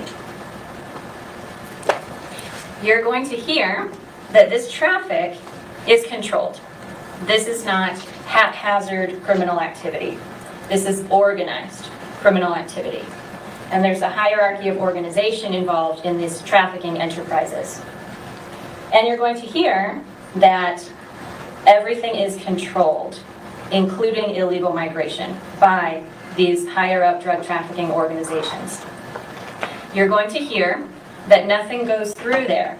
No drugs, no people, no nothing, no asylum seekers, no nothing, unless there's some sort of knowledge or approval from these organizations who control this territory. As such, you're going to hear that sometimes these organizations will retaliate against a guide, let's say, for various reasons. Perhaps this guy lost a load of drugs that he was supposed to deliver. Perhaps this guy stole a load of drugs that he was supposed to deliver. Perhaps this guide talked to the wrong person, gave information to the wrong person. Perhaps this guide smuggled a little bit extra without permission. Smuggling extra without permission is not allowed either. This is all happening in the area of Mr. Kelly's ranch. This ranch is isolated, it's secluded. There are Border Patrol cameras that are out there looking at the National Forest and looking at some of the properties out there. These cameras are not regularly pointed on Mr. Kelly's property. And the smugglers who use this area, they know how to avoid the cameras, they know how to go under the radar. Smugglers in that area are largely successful at what they do. Smugglers in that area are not keen to have a lot of extra police presence in that area. They've got a good operation going through there. They don't want people coming in there and messing that up for them. Mr. Kelly's property is a good corridor because it's right there north of where the wall ends, which is where people are coming through. And it's also right on the way to a road called Duquesne Road, which goes east to west out there. And that's a good pickup location.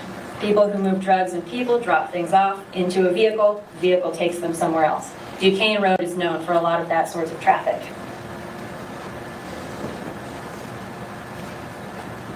That's the knowledge that Border Patrol brings to the table about this area and about what's going on out there.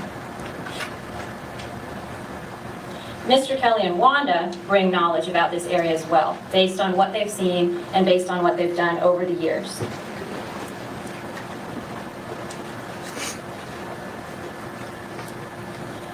We mentioned too that Mr. Kelly and Wanda both feel less safe over time as they're on this property, as they're receiving this information, and as they're looking at more evidence. And on those campsites that I mentioned where they're finding water bottles, they're finding clothing, they're finding things like that, they're noticing differences in clothing too.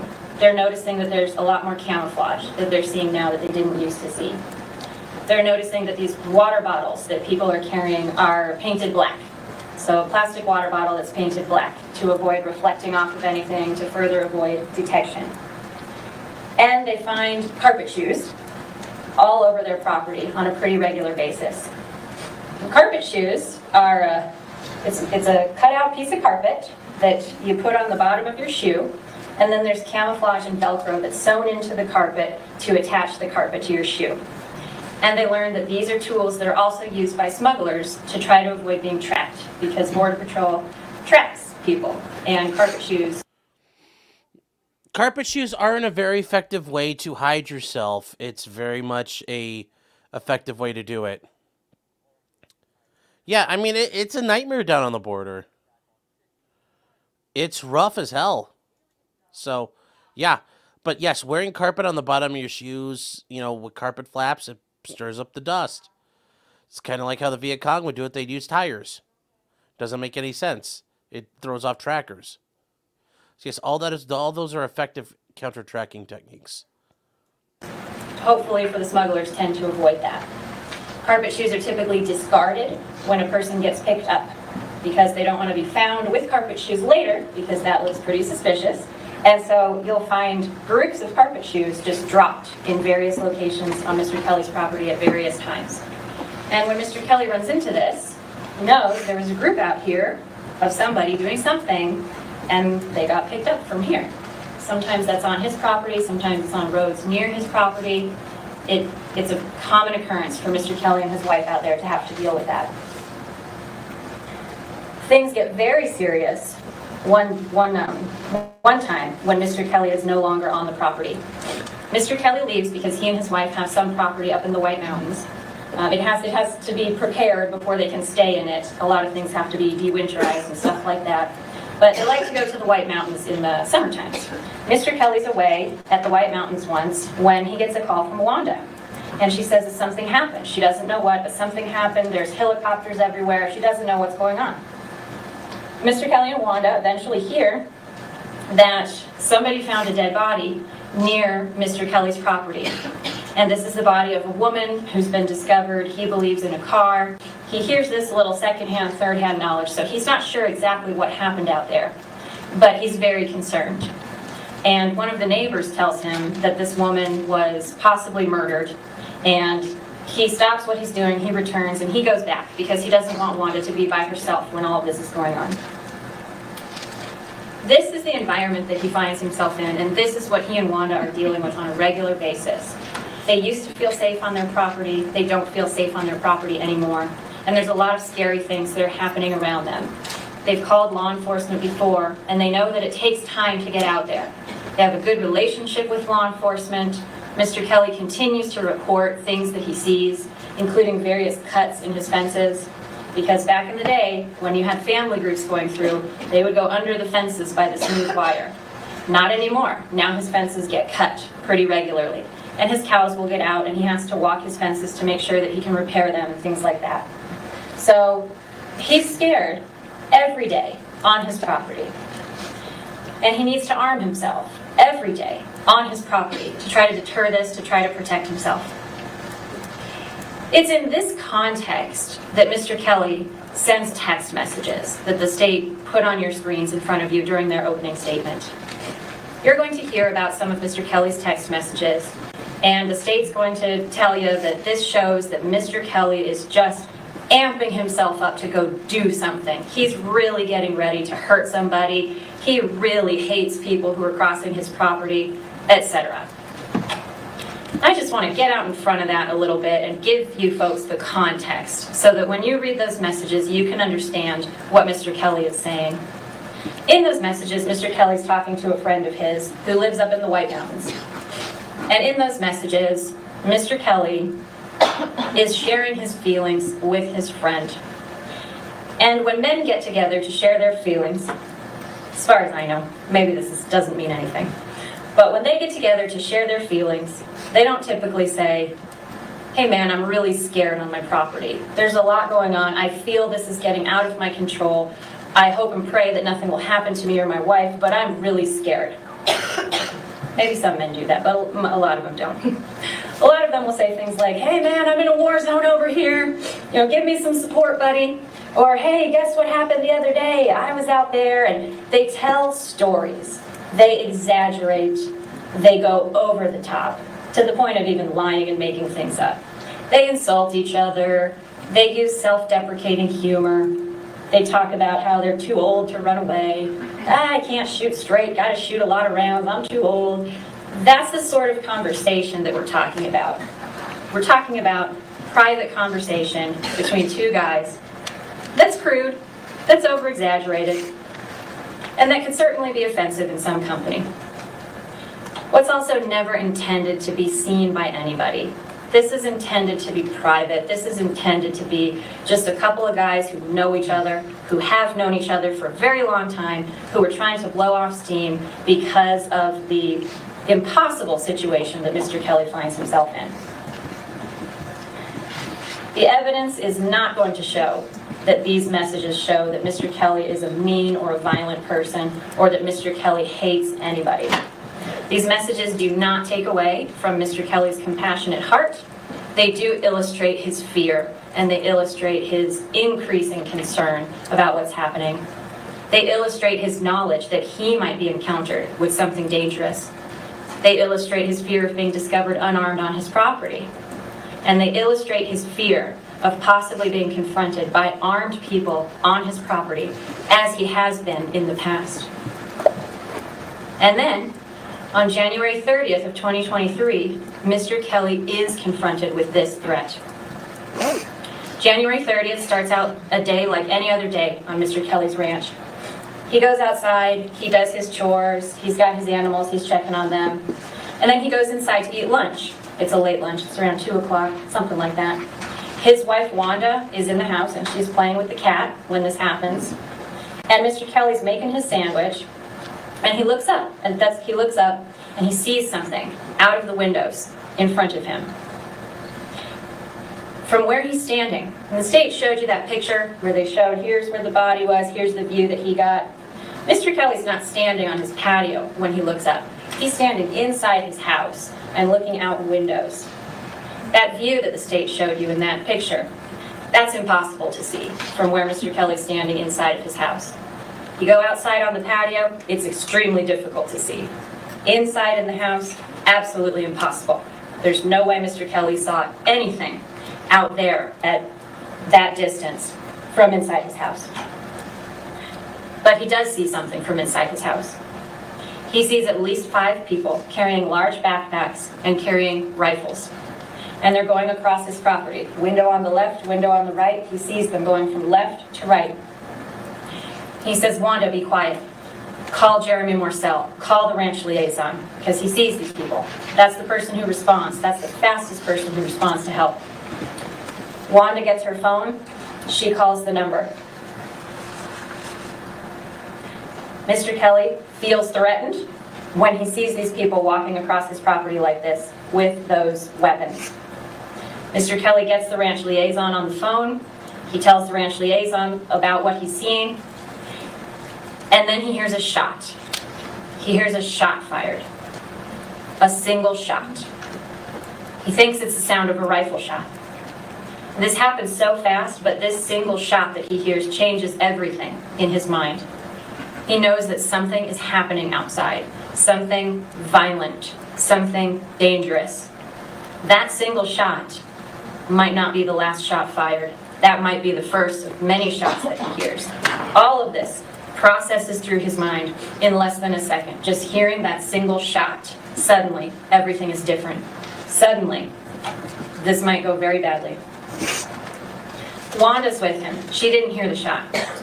Wanda wears hearing aids, and those were fading. And she doesn't hear noises that are happening outside like that, even when they're working to the best of their abilities.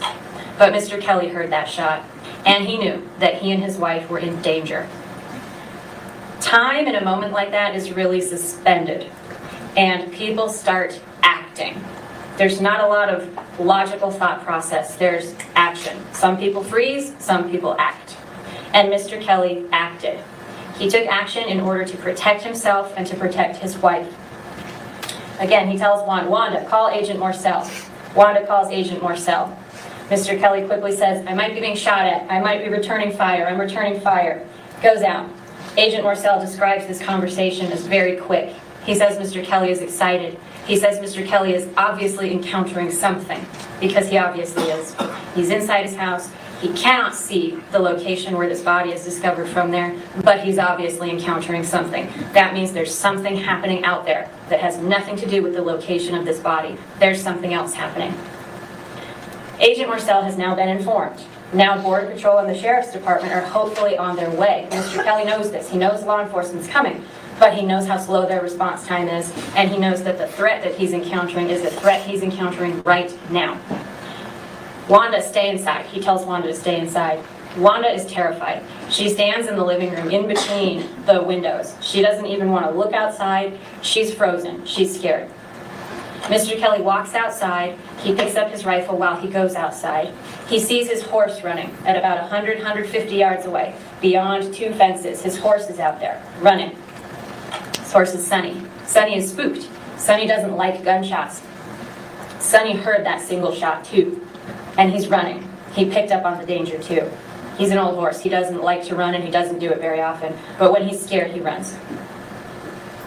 Mr. Kelly wanted to just go out onto the patio with his rifle to be visible so that people could see him and they would run away. They wouldn't encounter him. That was his plan. So he walks outside the metal porch door that he goes out. It shuts with a bang. It's a loud bang.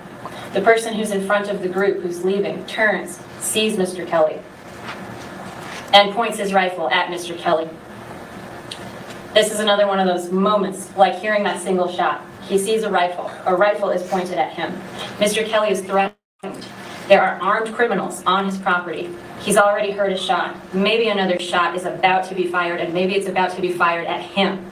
He believes that his life is in imminent danger. He knows that Wanda is in the house behind him. He knows her life is also in imminent danger, and he has to stop the threat. He has to stop it from happening. He makes a split-second decision. He doesn't shoot this person. He doesn't use lethal force, even though he had every right to do so. He doesn't. He raises his rifle at an angle high up so that he knows he's not going to hit anybody, and he fires. He fires until the threat is gone. He fires until these people are on their way out, and he knows that they're leaving. You heard the state talk about how Mr. Kelly's rifle had a 30-round magazine. It can be emptied in a matter of seconds. Mr. Kelly didn't empty his magazine, not even close. Mr. Kelly fired 8, 9 shots, and then he stopped. He stopped because the threat stopped. The threat was gone, and he stopped. What he did to protect himself and to protect his wife was effective. These folks run away.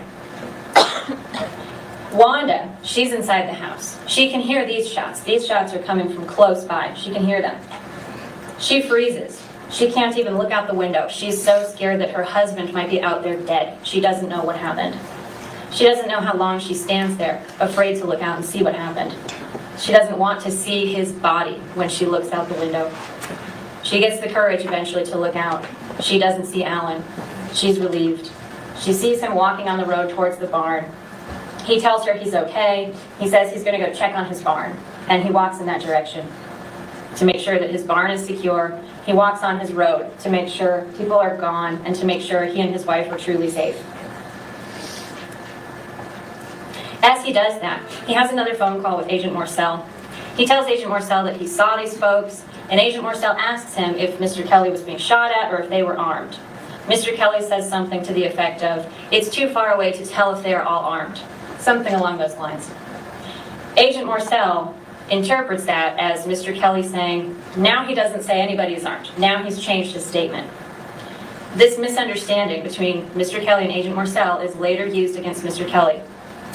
Unfortunately, the phone calls that Mr. Kelly has with Agent Morcell are not recorded, and so we're never going to know the exact words that Mr. Kelly used in this case. And this is the first of a very unfortunate theme in this case, the theme of words being changed, of meanings being misunderstood, of statements being twisted, and we will see this again. Agent Morcell, eventually, he sends his agents out there, the sheriff's department. They're going out there to investigate this offense, to see what's happening. They get out there and they begin to search the area. The deputies who are searching the area are themselves carrying rifles because they're told the nature of the call. There may be armed people, there may be shots fired, so they're taking precautions. The deputies walk all over Mr. Kelly's property. They fan out in this area near where Mr. Kelly said he was shooting. They spread out and they walk through it. They walk through the pasture that's out there, the yard. They go beyond Mr. Kelly's 2 fences, all the way back into where the wash is. Multiple deputies are out there searching that area. They're looking for people who might be hiding, people who might be hurt. They're looking for people who might be under trees or under bushes. They're looking in washes. They're looking for people who might be on the ground. And they don't find anybody. They don't find anybody who's injured or hiding. They don't find anybody who's dead or dying. They don't find anybody at all. They don't find any sign of the men that Mr. Kelly described or anybody else. Everybody's gone. They find Mr. Kelly, and then they briefly talk with Mr. Kelly about what happened. Deputies, a number of them, talk to Mr. Kelly. They talk to Wanda. They don't record their interactions. They don't, record the conversations. So we don't know, again, exactly what is said. And here we see words that get changed. We see differences in different reports. It's very unclear what was actually said, and because nothing was recorded, we don't know what was actually said. Nobody at this point did a thorough interview with Mr. Kelly or his wife. This was brief. They were generally searching for people. They didn't find any people, and when they figured we didn't find any people, there's really not much for us to do here. We'll document the incident and we'll go home. So nobody ever sat down with either Mr. Kelly or Wanda and said, talk me through this. Let's take this one step at a time. Let's go through this slowly. While you talk, I'll ask you some clarifying questions if I have them. If I hear something that I think is wrong, I'm going to tell you, and you can tell me if I misunderstand that. Nobody ever did that at this point with Mr. Kelly or his wife, and nobody ever recorded any other interactions with Mr. Kelly or his wife out there. Law enforcement leaves. Mr. Kelly and his wife are spooked and exhausted from this incident. They're shaken, but they figure that it's over, and they're grateful that they're both unharmed. They think that's the end of it. This has already been a very long and traumatic day for the Kellys, but unfortunately, their nightmare's just beginning at this point.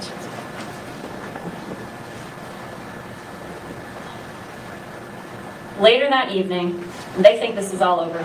Everything's over and done with. Later that evening, Mr. Kelly goes outside to check on his horse. He always brings Sonny, the horse, into the closer pastures in the evening, and this is part of his routine. He's checking on Sonny again because Sonny was very spooked during this incident, and he wants to make sure again that his horse, Sonny, is okay. Mr. Kelly's dogs, he's got 2 dogs, they go out with him. They go everywhere with him. 2 dogs are always with Mr. Kelly when he's out on his property. He goes outside and he's getting his horse taken care of and squared away for the night, and then he notices that his dogs are looking at something. His dogs are circling around something in the grass. And this is about 115 yards away from his house. This is outside of 2 separate fences. You go outside of the house onto the patio, there's a fence, there's a pasture, there's another fence. We're beyond the second fence, very far away from Mr. Kelly's house. He goes up to see what the dogs are looking at. And he approaches, and he sees the body of Gabriel Cuen-Buitimea. When he sees that body, he freezes.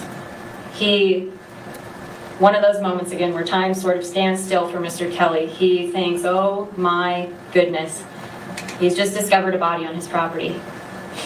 He sees his dogs sniffing and nudging the body. He notices the body seems to be stiff.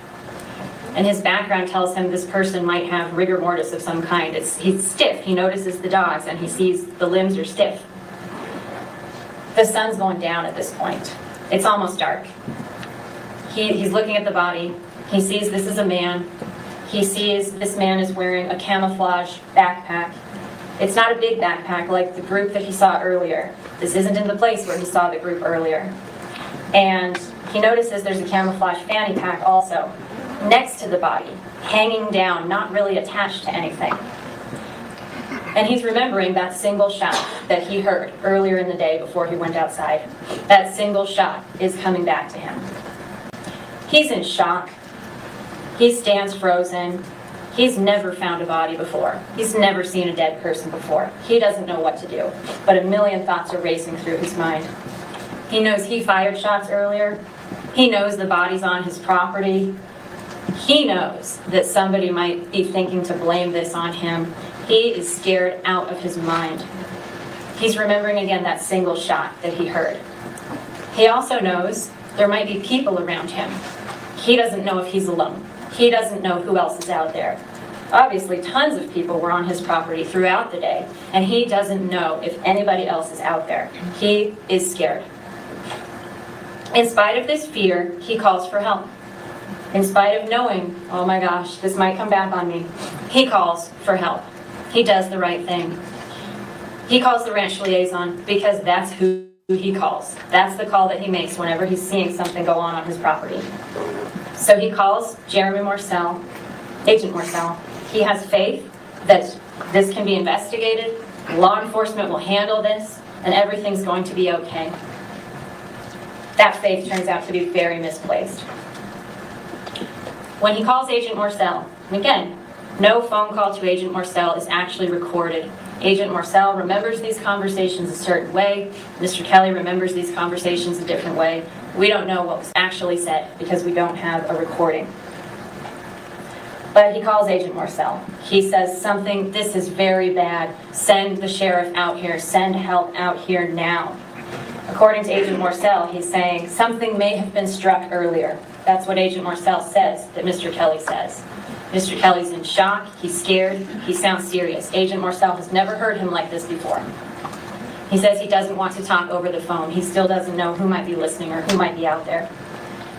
Agent Morcell calls another Border Patrol agent. He calls an Agent Layugan, and he relays that information to Agent Layugan. Agent Layugan calls the Sheriff's Department and says something that influences very seriously the way law enforcement responds to this call. Agent Layugan, whether on purpose or by accident, but in a very big way, changes Mr. Kelly's words. Mr. Kelly, according to Agent Morcell, who spoke with Mr. Kelly, said, something may have been struck. I need you to, something may have been struck earlier. Agent Layugan takes that, and he says to the dispatcher, the homeowner's reporting, I may have struck something. He said, I may have struck something. Not what Mr. Kelly said. Makes a big difference, though. Makes all the difference, possibly. This is the first, not the last, example of words being changed. This monumental statement goes to the dispatcher with the Sheriff's Department. This is the person who's responsible for telling the deputies who are going out there, responsible for telling them, here's what you're going to see, here's what you're going to encounter, this is the call that came in. So when she gets on the radio to tell the deputies to go out there, she's saying, you know, the homeowner says he may have shot someone. Now it's not may have struck someone, it's he may have shot someone. That's what the homeowner said. I may have shot someone. not what Mr. Kelly said. That's what law enforcement hears when they're on their way to answer this call. And that affects the way the deputies approach this call when they get out there. The deputies are viewing this case one way and one way only. And this is their first step in the investigation. This big change influences and establishes the bias in the investigation against Mr. Kelly. The dispatch then calls Mr. Kelly to talk to him. You heard that call, and you're going to hear that call again. Mr. Kelly is nervous and in shock, but he answers the phone and he speaks to the lady who's doing the dispatch. Mr. Kelly cannot bring himself to tell her that there's a dead person on his property. He's scared, he's in shock. He's never found a dead body before. He can't say the words. There is a dead person here. I'm looking at a dead person. That's hard. It's very, very hard. They're not coming out. It's not working. So he tries to tell her a different way, and that call reflects that. He tells her he doesn't want to get in trouble. He doesn't want to get her in trouble. He says these things. He does. He says these things. And he says these things because in that moment of shock and fear and discovery, he's thinking, they might think I did this. They might think I did this. And he's right. And his fear is reasonable. So when he makes those comments in his shock and in his fear, and somebody who's not troubled by this wouldn't make those comments. Somebody who's not troubled by this would say, I found a dead body. He's troubled by this. He's scared. He doesn't know what to do. He's rattled beyond anything. Dispatch keeps asking him questions, and he communicates to dispatch that there is a body out there. He says it in so many ways without actually using the words, because he can't use the words. But you can tell from that phone call that he's struggling, and he's trying to communicate this fact so that he can get some help. He says, there's the body of an animal, you know, as opposed to a vegetable or a mineral. You know what I'm saying. He's trying to get dispatch to acknowledge what he's saying. He's not trying to treat anybody like within an inhumane manner. He's trying to communicate the facts in the only way that he can to find the words to do so. Eventually, he references the dead woman, the woman that he and Mrs. Kelly had heard about on that trip when Mr. Kelly was in the White Mountains. He says, remember that situation. Come on, dispatcher, you're going to understand it now. Remember that situation. That's what we have here. You know, the body. Okay. Dispatch finally gets it, and he doesn't want to use this word either because he's still outside. He still doesn't know who might be around him or who might be listening. When dispatch sends out the deputies, she tells the deputies that Mr. Kelly was being evasive when he had this conversation with her. So that's another example of bias in this characterization of Mr. Kelly's words as being evasive. She could have used a different word. She could have said, he sounds scared. He sounds like he's in shock. He sounds like he's afraid to speak to me directly. He sounds hesitant to use certain words. She chose the word evasive, and she spread that characterization to the deputies who were responding to the scene. So now the deputies think, we're going to go talk to this guy who's being evasive and who says he admitted he might have shot someone. Not at all the way Mr. Kelly reported this, but that's what the deputies are thinking when they go out there. When the deputies arrive, Mr. Kelly takes them to where the body is. And you'll note he has a conversation with Deputy Lopez, who's the first one out there on the scene who talks to him. And once law enforcement is there, Mr. Kelly says, there's a person, there's a body, there's a person, he is over there. He uses that language now that he knows there's somebody else who's there on the scene. The deputies that get there can see that there's a single gunshot wound, a single shot going through the side of the body and coming out through the chest. All right, sorry to interrupt you, but we do need to take an afternoon break. So we'll take the break now. Take about a 15-minute break. I know some of you would wanted to see the jury commissioner, Juan Pablo Guzman, maybe related to work and what you have to submit. So I'm seeing if you can come up now and talk to you during this break. If not, we'll put them together with you first thing next week. All right, we'll take a 15-minute recess. We'll come back at about 3 o'clock. We'll continue with the open statement.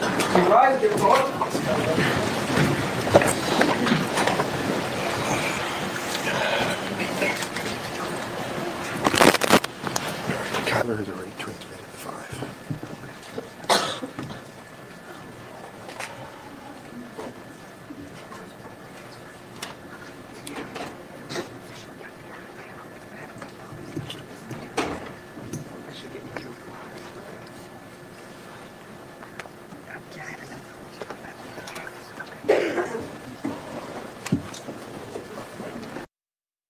out to find out what's happening. Guys, time travel time. It's a better argument. A lot better argument. But is it the best argument? You know, who did it? Who done it? You know, who done it? It doesn't, I am awake for the... Why does it keep going off? I shut it. So, it's, I mean, it's a whodunit now, because they're saying, well, it wasn't him, and I think it's a great argument. The cartels are running around with guns. I mean, the biggest problem he has, though, is, yeah, he did crank off a round in the middle of the, like, you know, when it was dark out, and he shot above their heads. Like, that is a bit of a problem. So, why am I glowing red? That's my muted, my producer. We've got it. We're doing professional production quality here, chat. So, we might have to turn that down to 1% out there, sweetheart. I'll have to figure that out. Anyways, yeah, this is a good argument. It's like, it's a little more engaging. The problem is for the defense, because they spend so much time talking about it. You know, they have to spend all the time the state did, because the state just made all, like, talk forever and ever and ever. This is a lot more streamlined, but yeah, I wish they didn't have to do this, because it turns into trial by opening statement, and I think she's doing better. Do they check the horse for gunshot residue? I don't know if they would. I don't know if they would. Hold on one second.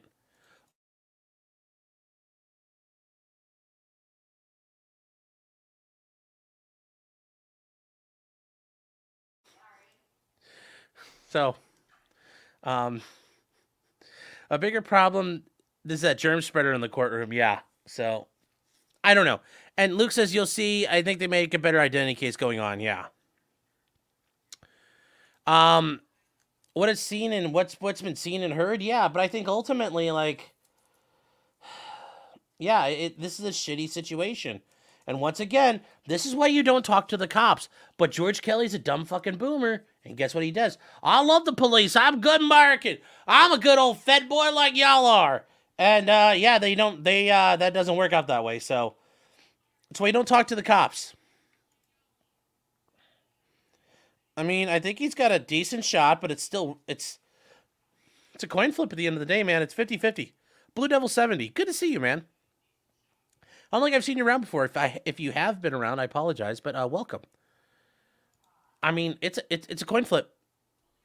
And you catch it, and guilty, not guilty with the jury. Juries are highly unpredictable. That's why you don't ever want to be in the position of relying on a jury. So, yeah. But he's got a chance. I just don't know. I mean, I'd say no better than 50-50, but yeah, he's got a fighting shot at this.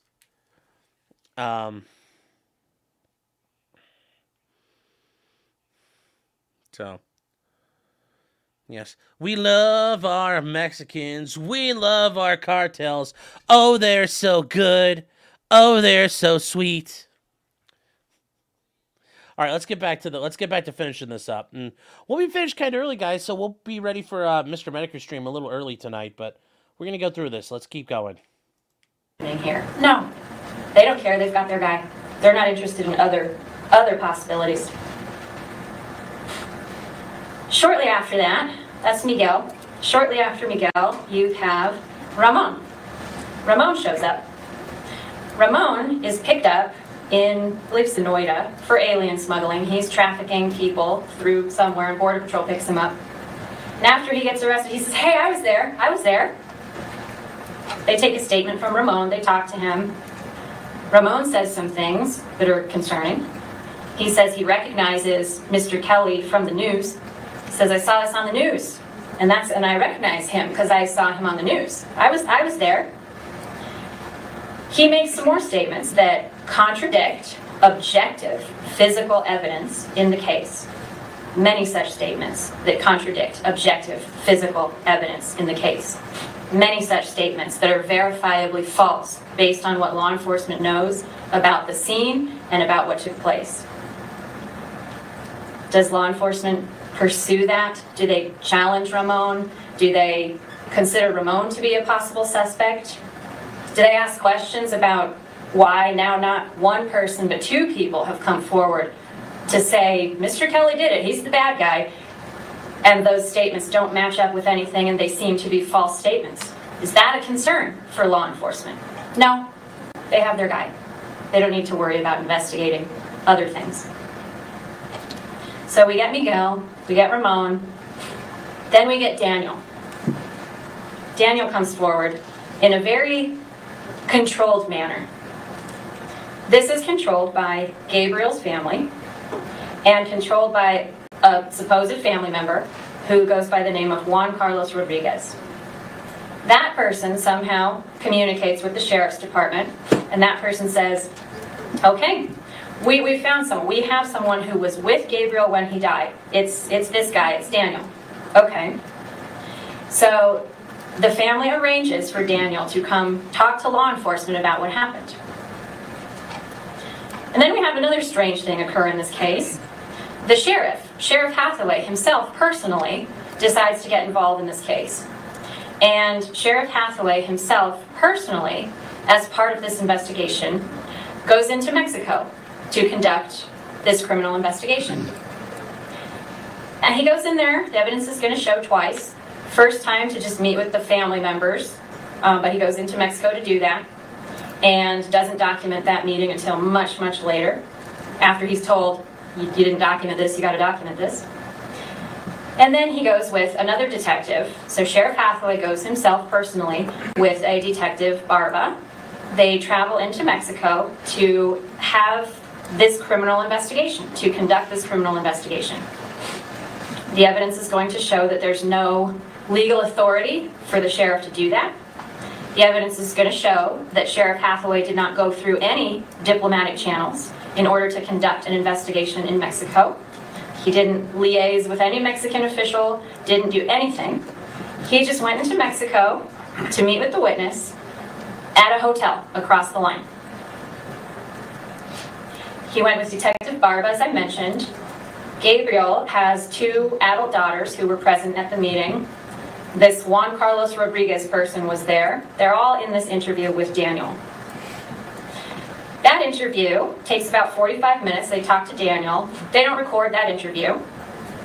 After the interview is finished, Sheriff Hathaway records a summary of the interview. So he gets the witness to essentially say again, tell us again what you just told this detective, but now we're going to record you. That recording lasts 6 minutes.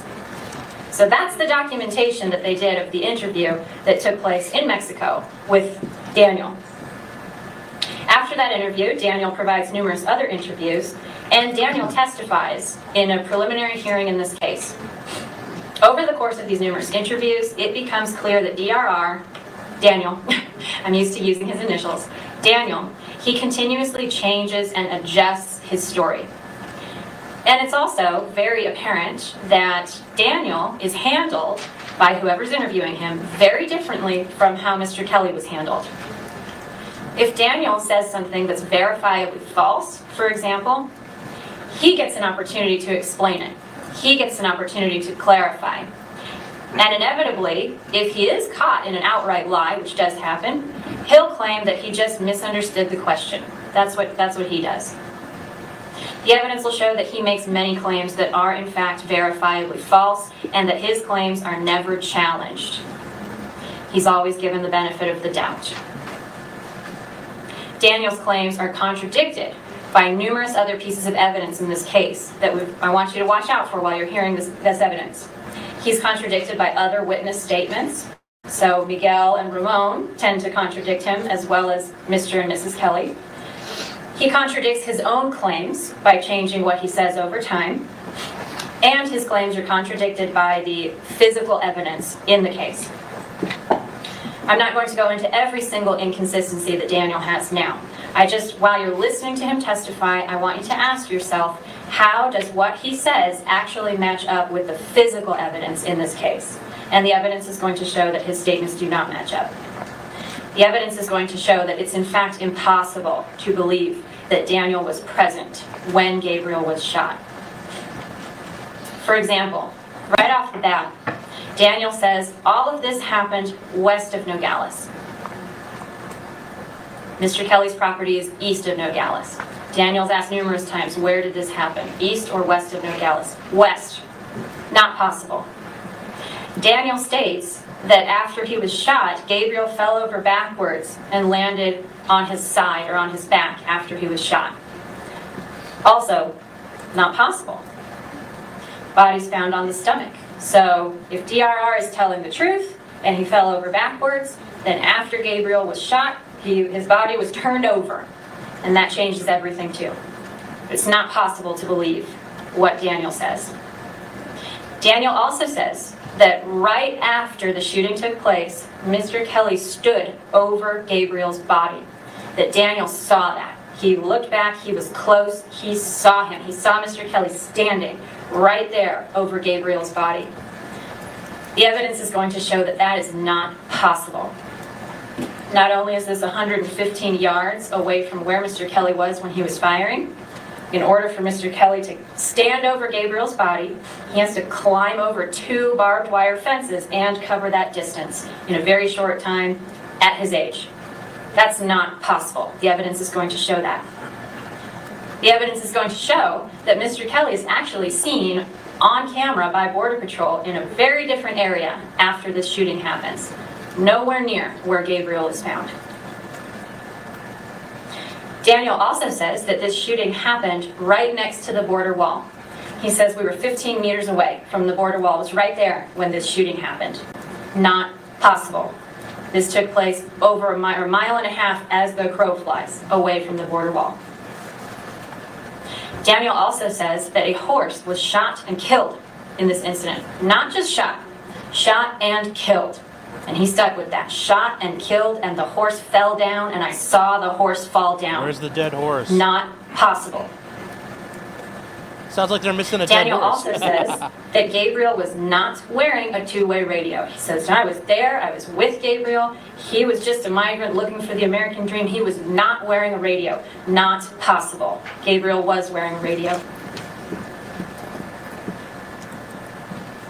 Daniel will also say that he and Gabriel, right before the shooting happened, they were right next to a road. And he got specific. He said it's the road that Border Patrol uses to get to the end of the wall. It's the road that goes to the end of the wall. Not possible. There is a road that Border Patrol uses. There is a road. Wow. It's interesting. The prosecutor knew this was all there, and they're not challenging it. They didn't bring up, Kelly like adulterating the crime scene at all and adding a radio. Now apparently there should have been a dead horse. Oh boy. Sounds like there's some bullshit witnesses here.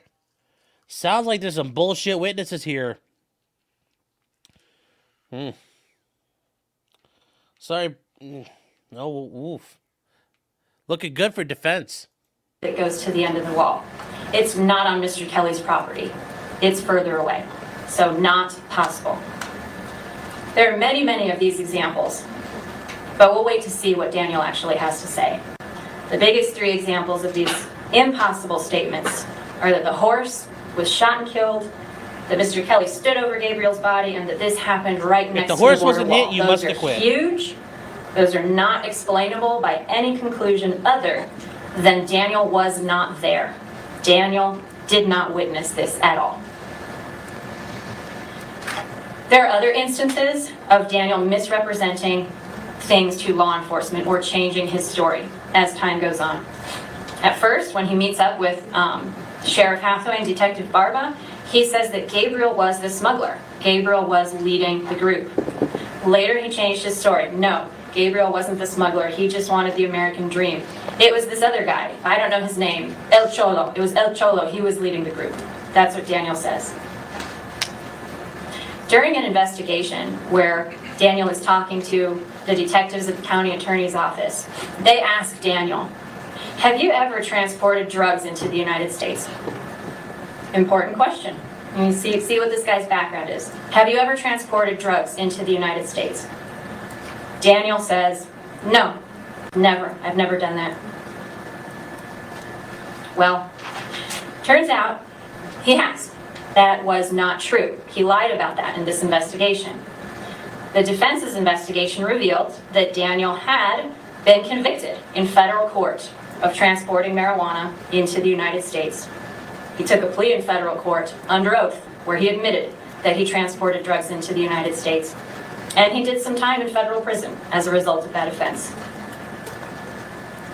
When he was confronted with this information later, I just misunderstood the question.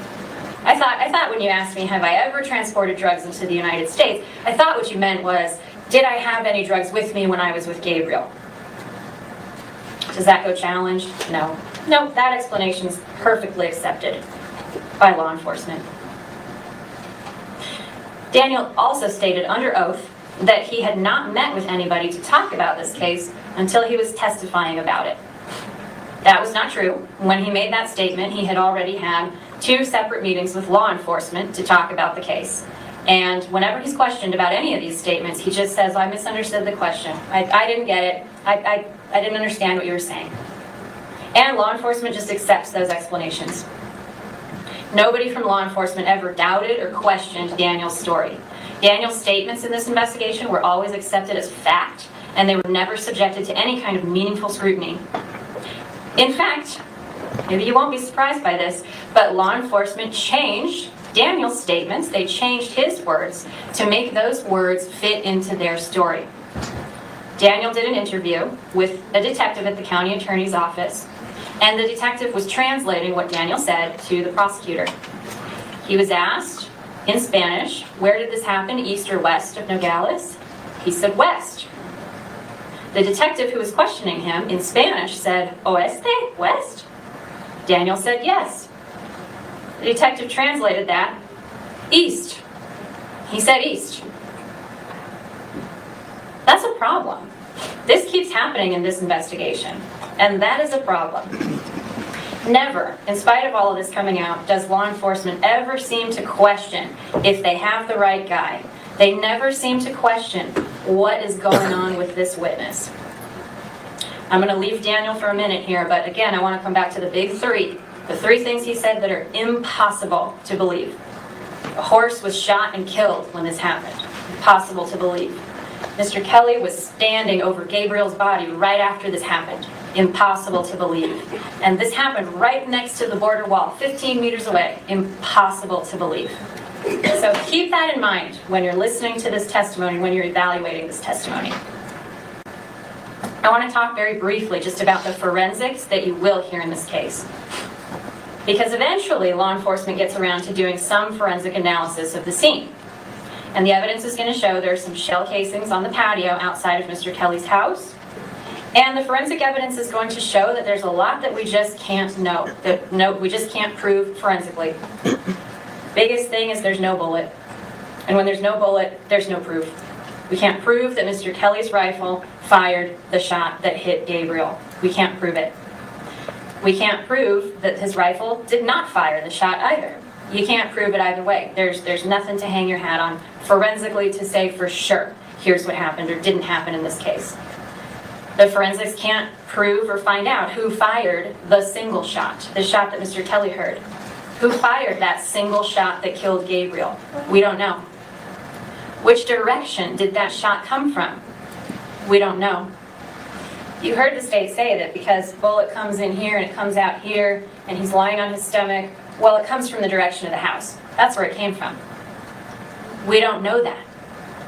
We don't know how Gabriel was standing when he got hit. We don't know if he was standing when he got hit.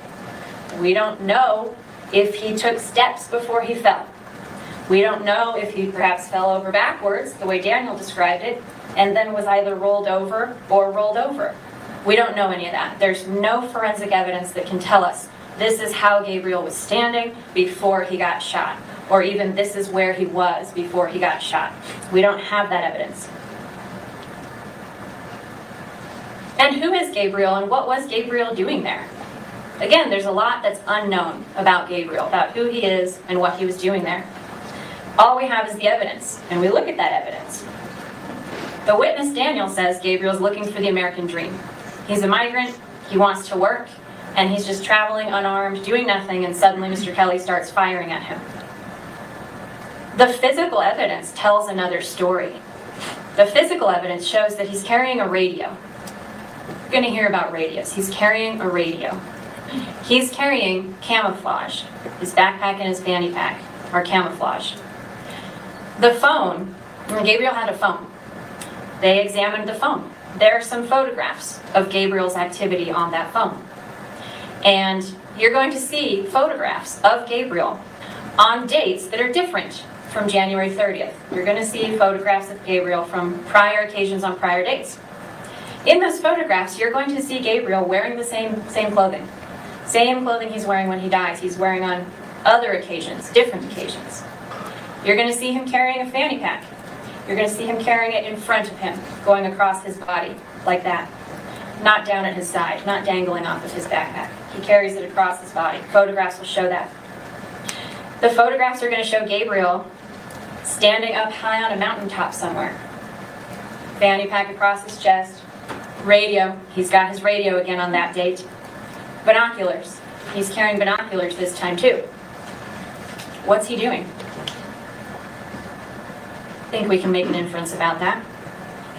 So, who is Gabriel and what's he doing on Mr. Kelly's property? Pictures are worth 1,000 words. And the pictures show that Gabriel is not somebody who's looking for the American dream. This is somebody who is engaged in trafficking. He's engaged in illegal activity. And I'm not talking about just coming across as an illegal alien. I'm talking about either scouting or smuggling, trafficking people, trafficking drugs. We don't know. But he's trafficking. He's involved in that world. And at the end of the day, the evidence is going to show that Gabriel is living a criminal lifestyle, and criminal lifestyles are dangerous. The evidence will show that there's one shot fired before Mr. Kelly leaves his house, and Gabriel died as a result of one shot. One shot, one bullet hole. That's what the evidence is going to show. The person responsible for firing that single shot is also the person responsible for Gabriel's death that day, and that person is not Mr. Kelly. Law enforcement had a bias going into this investigation, and they wrapped the evidence around Mr. Kelly. They decided he was guilty, and they made it work. They didn't let the evidence lead them to their conclusions. They let their predetermined conclusions lead them to their interpretations of the evidence. And this is why, at the end of this, we will be asking all of you to render a not guilty verdict in this case. We're asking that each one of you listen to each witness very carefully. You heard my co-counsel yesterday talk to you about they start with a clean slate, you take them as they are, you start with no preconceived notions, listen to what they say, compare what they say to the other evidence in the case. We're asking that you not make the same mistake law enforcement did. Don't start with the mindset that Mr. Kelly shot this person. Start with the mindset of wanting to seek the truth, of wanting to go where the evidence leads, not the other way around. And we're asking you especially to consider the physical evidence in this case. Everybody has statements. Statements need to be tested against the physical evidence. That's the most important thing, the facts. Very particularly, we want you to understand the distance from Mr. Kelly's patio to where this body was eventually located. Pay close attention to all the photographs that you see, the drone footage that you see of this property, and pay close attention to the number of obstacles that are in between where Mr. Kelly was standing and where Gabriel was eventually discovered. You're going to see pergola legs, you're going to see smokers, you're going to see many, many trees, you're going to see wood piles, you're going to see fences, you're going to see dozens and dozens of obstacles in between where Mr. Kelly was standing and where Gabriel's body was eventually discovered. And you're not going to see any of those obstacles. You're not going to see a bullet hole. You're not going to see any lead residue, any of those obstacles. The state is going to try to convince you that Mr. Kelly fired 9 shots through this field of obstacles with the intent of hitting Gabriel, who he can barely see from the patio and who he can't see from inside the house. The state is going to try to convince you that 9 shots went through this field of obstacles and left no bullet holes and no lead residue. There's a broken branch in this field of obstacles. A single broken branch. This is a pasture. This field of obstacles is in a pasture. Animals all over this place all the time. In that broken branch, again, there's no bullet hole, there's no lead residue, there's no evidence whatsoever that that branch was hit by a bullet. There's no evidence that any bullets went through this field of obstacles, let alone 9 of them. So keep the physical evidence in mind, keep the forensic evidence in mind when you're listening to witnesses tell their stories. Keep other witness statements in mind to compare with the witnesses that you're hearing, and keep the known facts of the case in mind to have in mind when you're listening to people testify. The facts that can't be disputed. Have those in mind when you're listening to the witnesses. The state, in this case, is going to ask you to speculate about motives and meanings. He sent this text message, here's what he meant. This is what he thought, this is what he felt. They're going to ask you to make subjective determinations about what certain phrases mean. They're going to ask you to make subjective determinations about what somebody feels or what somebody thinks. We're not going to ask you to do that. We're going to ask you to not speculate. We're going to ask you to rely on the facts of this case, the facts, the things that we know. And finally, before I wrap up, I just want all of you to remember, co-counsel talked about it yesterday, but remember who has the burden of proof. This table has the burden of proof. This table has to prove to you that Mr. Kelly shot Gabriel. We don't have to prove that he didn't. We don't have to prove that he's innocent. All right, it's their job to prove that he shot Gabriel. And they can't do it. And remember why the burden of proof is the way that it is. We're asking you at the end of this trial, after hearing all this evidence, to render a not guilty verdict. And I thank you very much for your time. Thank you, Ms. Larkin. Can we get counsel on head chat for a second?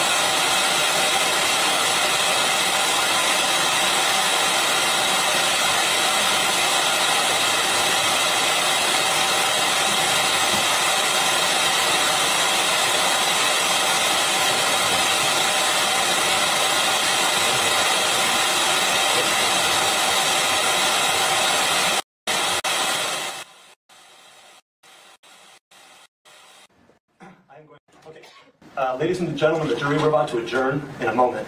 I'm going to do something that I neglected to do right after you were sworn, but it's brief. I'm going to read you the formal charge in this case.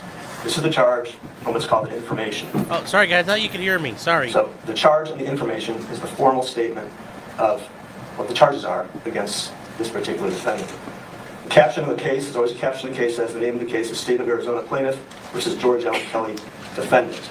It reads as follows. In the name and by the authority of the State of Arizona, George Allen Kelly, date of birth 1/27/1949, accused by the County Attorney of Santa Cruz County, State of Arizona, by this information filed with the clerk of the above titled court this 15th day of March 2024 of the crime committed as follows. Count 1, second-degree murder.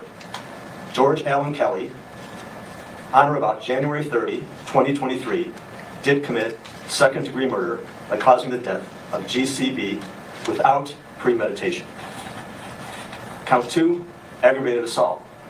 It alleges George Allen Kelly, on or about January 30th, 2023, using a rifle, a deadly weapon or dangerous instrument, intentionally did place DRV also known as DRR, in reasonable apprehension of imminent physical injury. All of the above, as set forth, contrary to the form, force, and effect of the statute in such cases, made and provided against the peace and dignity of the state of Arizona, signed by Ms. Kimberly J. Hunley, Chief Deputy County Attorney. All right, we're going to recess for the day. The admonition, it's been a long weekend, 3 days. We're going to come back Tuesday morning. I'm going to order that you be present in the jury room Tuesday morning at 8:30 assemble. Once again, we can't do anything until you're all present, so please all be punctual. Okay, guys, so that's it. So is he 70 years old? He's 75. So yeah, guys, this is not an impressive. This is what the state's got. This is disgusting. Really, I hope there's more to it than that.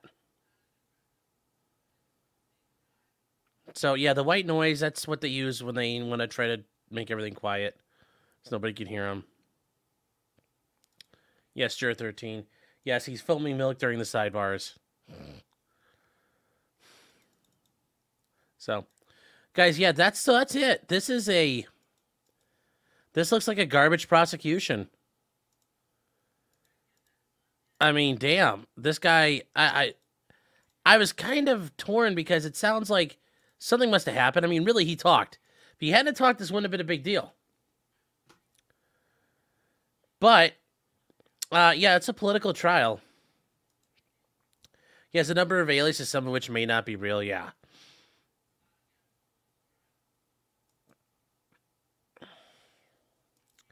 But is it a problem if he heard a shot and there's a stand your ground law? Well, remember, the stand your ground stuff doesn't apply anymore. There's, like, duty to retreat, sure. But even then, this is why you don't talk. He added so much, and he gave them so much information that it took the meter from, like, this is an okay shoot, and he pushed it on his own all the way into that.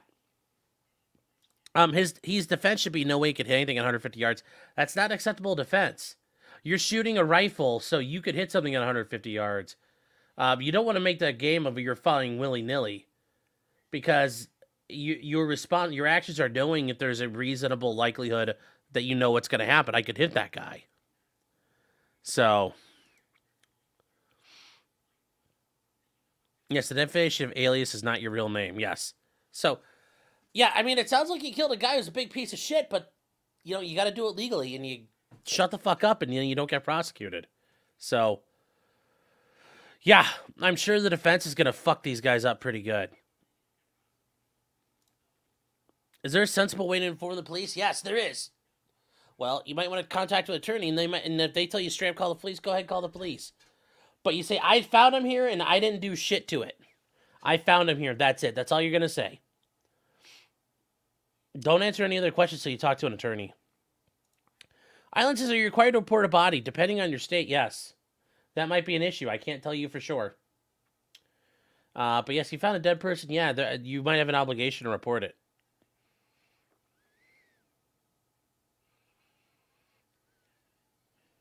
So, the danger is, like, let's say they find out that you knew and you didn't report, then, ooh, boy.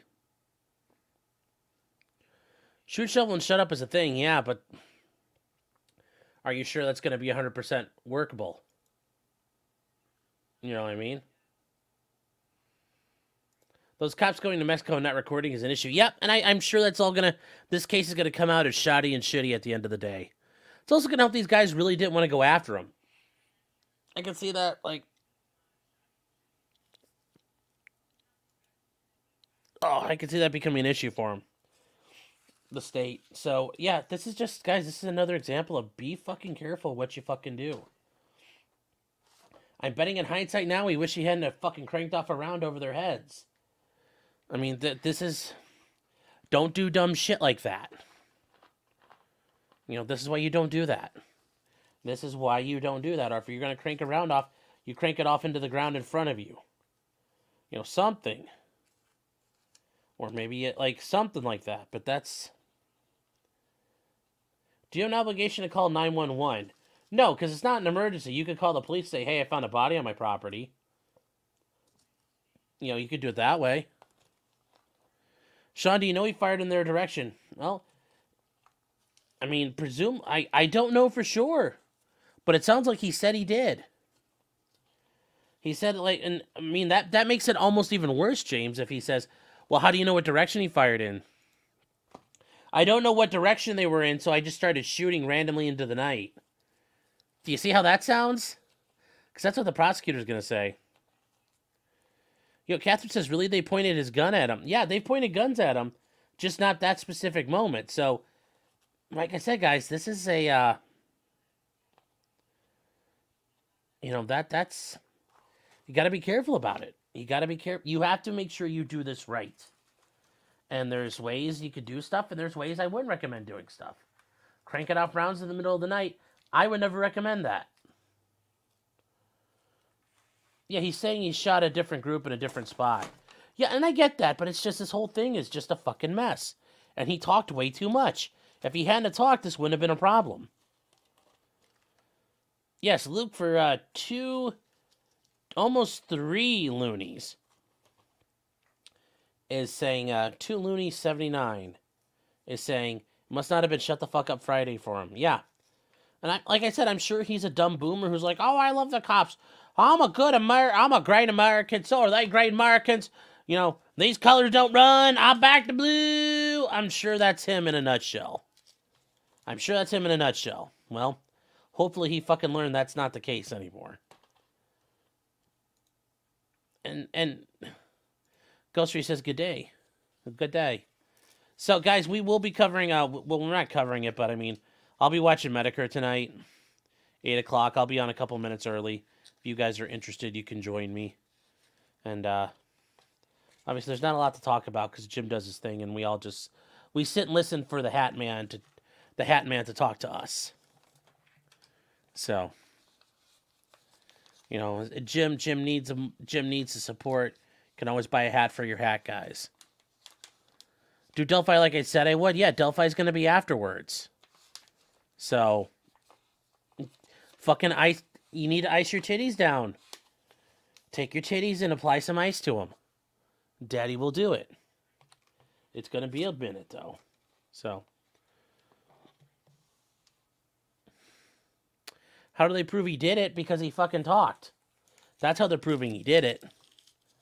Because he's got inconsistent statements and his shit's not matching up. That's how they do it. Will I cover the 2 jailhouse calls he live streamed? Who you mean Chili? Oh, yeah. We can go over those. Your titties are smoking hot? Well, then you'll do it. So,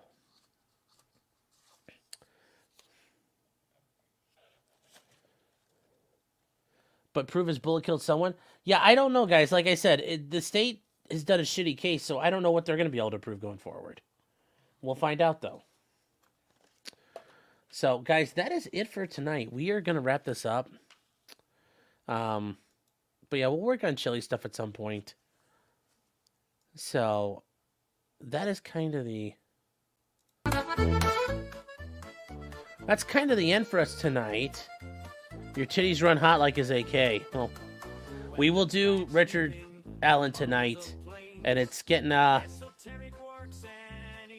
very interesting. And yeah, it's not looking good for him, but I just, yeah. So, we'll see you guys tonight after the Medicare stream over on Locals. Guys at potentiallycriminal.locals.com. But then after that, we'll be on over here. The gym ends usually about 10 or pretty close to it, so we'll start up right after that. And then we'll go over the Richard Allen stuff we got. And then tomorrow, I'm going to be on with D. Sleazy on, what's the show? What are we doing here? Hold on. Tomorrow I'm going to be on,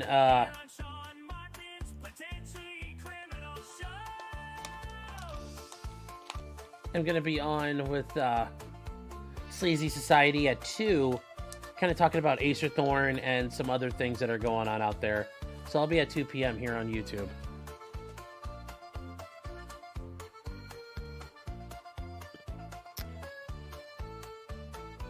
So,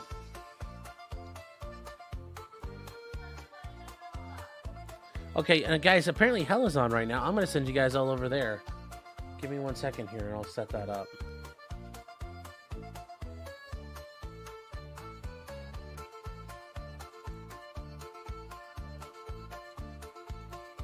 Oh, come on.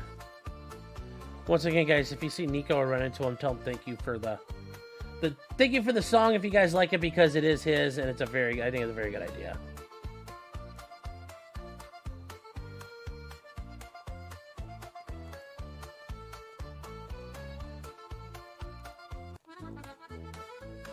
So here we go, guys. I'll see you guys later tonight.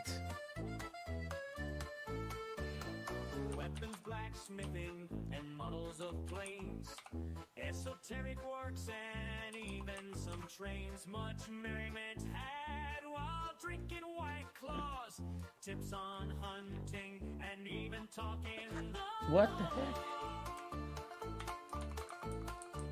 Whatever you do, just don't talk to cops.